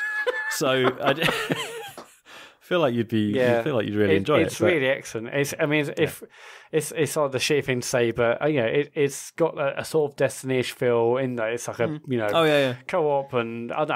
I thought it was really, really, really good fun. I can't remember why I stopped, but Is there a Switch version that's worth playing? Oh yeah, the whatever they called it, Generations X or whatever it was, or XX, I can't remember. The one that came out this year, anyway. Yeah, it is great, but it is like it's an old school Monster Hunter game. It's not like Monster Hunter World, so there is additional faff involved, but it's still really good. Cool. SMW, another mention for The Witness here. My dad has started playing The Witness, but as a non-gamer, he's really struggling with the dual stick controls. If consoles are ever to appeal to non-traditional gamers in the way mobile phones have, or phone games have, do you think the controller will need to evolve? We've already tried that, haven't we? I mean, there was the Wii remote, and that there's all like the motion control stuff, and I don't know. I mean, I kind of think do we need to do this? Like to get more people in or whatever. I mean, it's like sometimes if you want to like engage in a hobby or something, you do have to like learn like how to use. I know what something. you mean, but then something like The Witness, where like it's not an FPS, it just happens to be first person. Like, would it really hurt the experience if those controls were simplified somehow? Yeah, maybe it would because they're. What, sorry? Yeah, can you play it on phone or whatever though, on tablets? Because if you can, then there you go. Just do that. I'm pretty sure you can. Yeah, it came out on iOS, didn't it? Mm-hmm. So it did. Yeah, I'm sure. I'd be interested to hear how that controls and whether that is just like a sort of dual sticks on the screen scenario or something else. Mm-hmm. But yeah, it's a shame that a game where that first person movement and looking around it isn't necessarily the focus of it is still that's a blockage to someone playing it. I mean, I don't know what I have to do. I mean, it might just be. It's gonna just as bad as it is. It will just be a generational thing because in 2 or 3 generations, this or less. I mean, whatever. I mean, like this isn't going to be an issue because people have grown up with the dual sticks. Mm-hmm. It's just probably like the back end of the last generation who, if they were to play games, they just use D-pad, I guess. Yeah. So sorry, SMW. Although it is out on iOS, so maybe and like in terms of the controller evolving, it's like. Does it need to evolve, or does it just need simplifying for some people? But and then that restricts you in other ways for loads of other games. So you can't win really. But do you think the controller? I mean, like I said, Sorry, James. I was going to say, like I said, we tried that with like the Wii remote, didn't we? Like the whole. This is like simplified down, but then it got to the point where that was becoming a barrier to games on the Wii, like as in like how they could be played. Yeah. And they tried to get around that, didn't they, with the Wii U by just like letting any controller known to man just like work on it, but that just confused everyone just stopped caring. Shame. Yeah, if my controllers don't have condoms, I'm not really a fan. But do you guys think the controller is going to like? What the Wii had those like weird like condom things, didn't they? Oh, the sleeve things, and then also you're posting that Wii Motion Plus, and it's like, geez, what am I doing with my life? Yeah, it was massive. Motion Plus, it now works as we said it would originally. Yeah, here we go. But do you guys think the controllers are going to drastically change in the next few years? Because obviously we had the 360 pads, and now we've got Xbox One, and I wouldn't be surprised if that's just the same pad for the Xbox 2 or whatever we're calling it. Like the PS4. I do like the DualShock. It's got that touchpad that's never really utilised. I'm not sure if they'll scrap that or... I don't know, it's got the light. It'd be a shame because, I mean, you see, I've kind of... Because I hadn't used PlayStation pads for quite a long time, and then I went to using the DualShock, and the DualShock is fine, but I still feel that the Xbox One controller is better. Oh, no, see, broadly speaking, they are the same. No, but they're not. You know what I mean, though? The feeling is... No, I know they feel different, but the layout is pretty much settled now. Yeah. Other than where you put the left stick, I guess. I mean, I like the touchpad on the PS4. I think is a really good idea, and it's a shame that it's not used more. See, when do you use it, though? Other than just as a button? Well, that's but it's... but it could be... I mean, okay, Astrobot. Okay, used it in that quite a lot. Yeah, there's actual little gestures and stuff. More games haven't utilised all the functionality from it, but I still think it's a cool thing to have. I mean, I'm glad it's got it, even if it is just another button. But there are other uses. You know what they'll do, don't you? Like for the DualShock 5, they'll just take that and just put it on the back and just say back touch. And they won't make that mistake the again. Vita thing all over again. But you see when people say about PS5 and what could the pad be, you always see a few comments saying, "Oh, it'd probably just have a screen on it next time." Like, what are we going to go back to VMUs, which were cool? They were cool on the Dreamcast, but I don't know. Little games, yeah. You know, also the battery lasts 2 seconds on the DualShock. Like, maybe ditch the lights. I don't know. I mean, but the lights you need for VR, so yeah. So I guess the lights are never going to go. Some foresight there, wasn't there? Yeah. Yeah. I mean, it's hard to imagine, like you say, because we had the Wii and it was this major disruption, and yet still we've pretty much just got the same controllers we always had. So it's hard to imagine what would be big enough to really, change that standard controller layout. Well, you know what it is, Sean, don't you? Come on. It's Connect 3. Yes, what we need. Be the controller. You are the controller. Yeah, but I guess Valve were trying to change things when they first announced the Steam controller, and the first version of that was this is so different and new, and like there's no sticks because both of them are just convex. I think it's convex. It's like a bowl shape. Controller is you can basically play PC style RTS and stuff on a pad, really good, and then. That was the first version. Then the actual release version, there was a stick and there's more traditional buttons. But when that first got announced, that looked really, really cool. And I don't really. But that was an interesting one because obviously that was a concession to PC games that require a mouse and keyboard, wasn't it? It was oh yeah, look, you've got this sort of touchpad that's as good as a stick, but also can sort of act as a mouse cursor as well. And I don't know how well that ever worked. No, I mean not that well because I don't see many people when they're super cheap, but I think a lot of people still from PC probably still use a 360 pad or an Xbox One pad. Yeah. It's easy enough to pair a DualShock as well. Yeah, I enjoy both of them, and since Game X, I obviously play Xbox a lot more, but I'm still just not a fan of those quite spongy shoulder buttons, and I prefer. I mean, as much as I hated the previous DualShocks, I think that the DualShock 4 was a better pad. I just feel that the Xbox One pad just feels more solid to me. It does feel more solid for sure. But those shoulder buttons are just they've never felt great, and the ones on 360 felt nice and clicky, and you know what you're doing. But the sticks on the DualShock still don't feel brilliant, compared with the Xbox One ones. I don't think. Yeah, I mean, I'll take your word for it. But... Perfect world would be like DualShock, but with the sticks at the same angles. But the D-pad on the Xbox One is still terrible as well. The PS4 one's much better than that. So it's just can't we just bring them together? Just have the best bits for each one. It's an absolute Frankenstein of it. Also, Frankenstein's pad. So, I mean, I would like a DualShock 4 with the left stick switched with the D-pad. Yeah, because I feel like Sony persisting with that stick placement is just them being no, we didn't just take a SNES pad and then add the sticks on the bottom. Like, that's definitely not what we did. Like, I feel like that's just they're just refusing to admit what happened there. But hey ho. I just had this. Look here, they got the controller ownership by players on Steam. Oh, yeah. You know what's the most popular 360? one? It is the 360 one, followed by the PS4, and then followed by Xbox One after that. Dudes, poor Steam controller, RIP. Yeah. Yeah, no one uses that. With that. So, yeah. Right, what else we got? Luke Summerhays, friend of Bears at Buskerly on Twitter. I think James is making Mario games extra hard for himself. If you keep holding A after initial jump, you'll get extra height when you land on an enemy. Yeah, you can do that, but it just doesn't feel as nice. It's the thing. Yes, really, because if you press it the second time, it like really hammers it home. You know, it's just I don't know. I preferred it. We're going to end it there. All right. Okay, that's it for the tweets. Should we get on to the end bit? Might as well, eh? I should get that transition down a bit better. Anyway, yes. Well, I think it's because it's you doing both of them. I know, yeah. I don't know whether to pass it back over to you. So you'd say, Matt, and then we go back. That's fine. You just crack on, mate. Yeah, I won't be so polite next time. It's silly. Right, okay.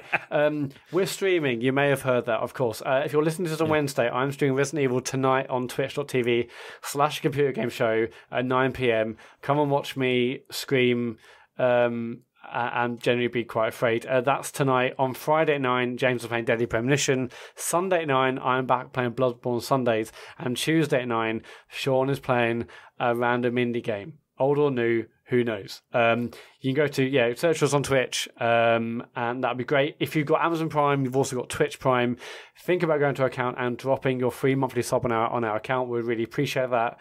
The podcast is obviously available on every podcast service known to man.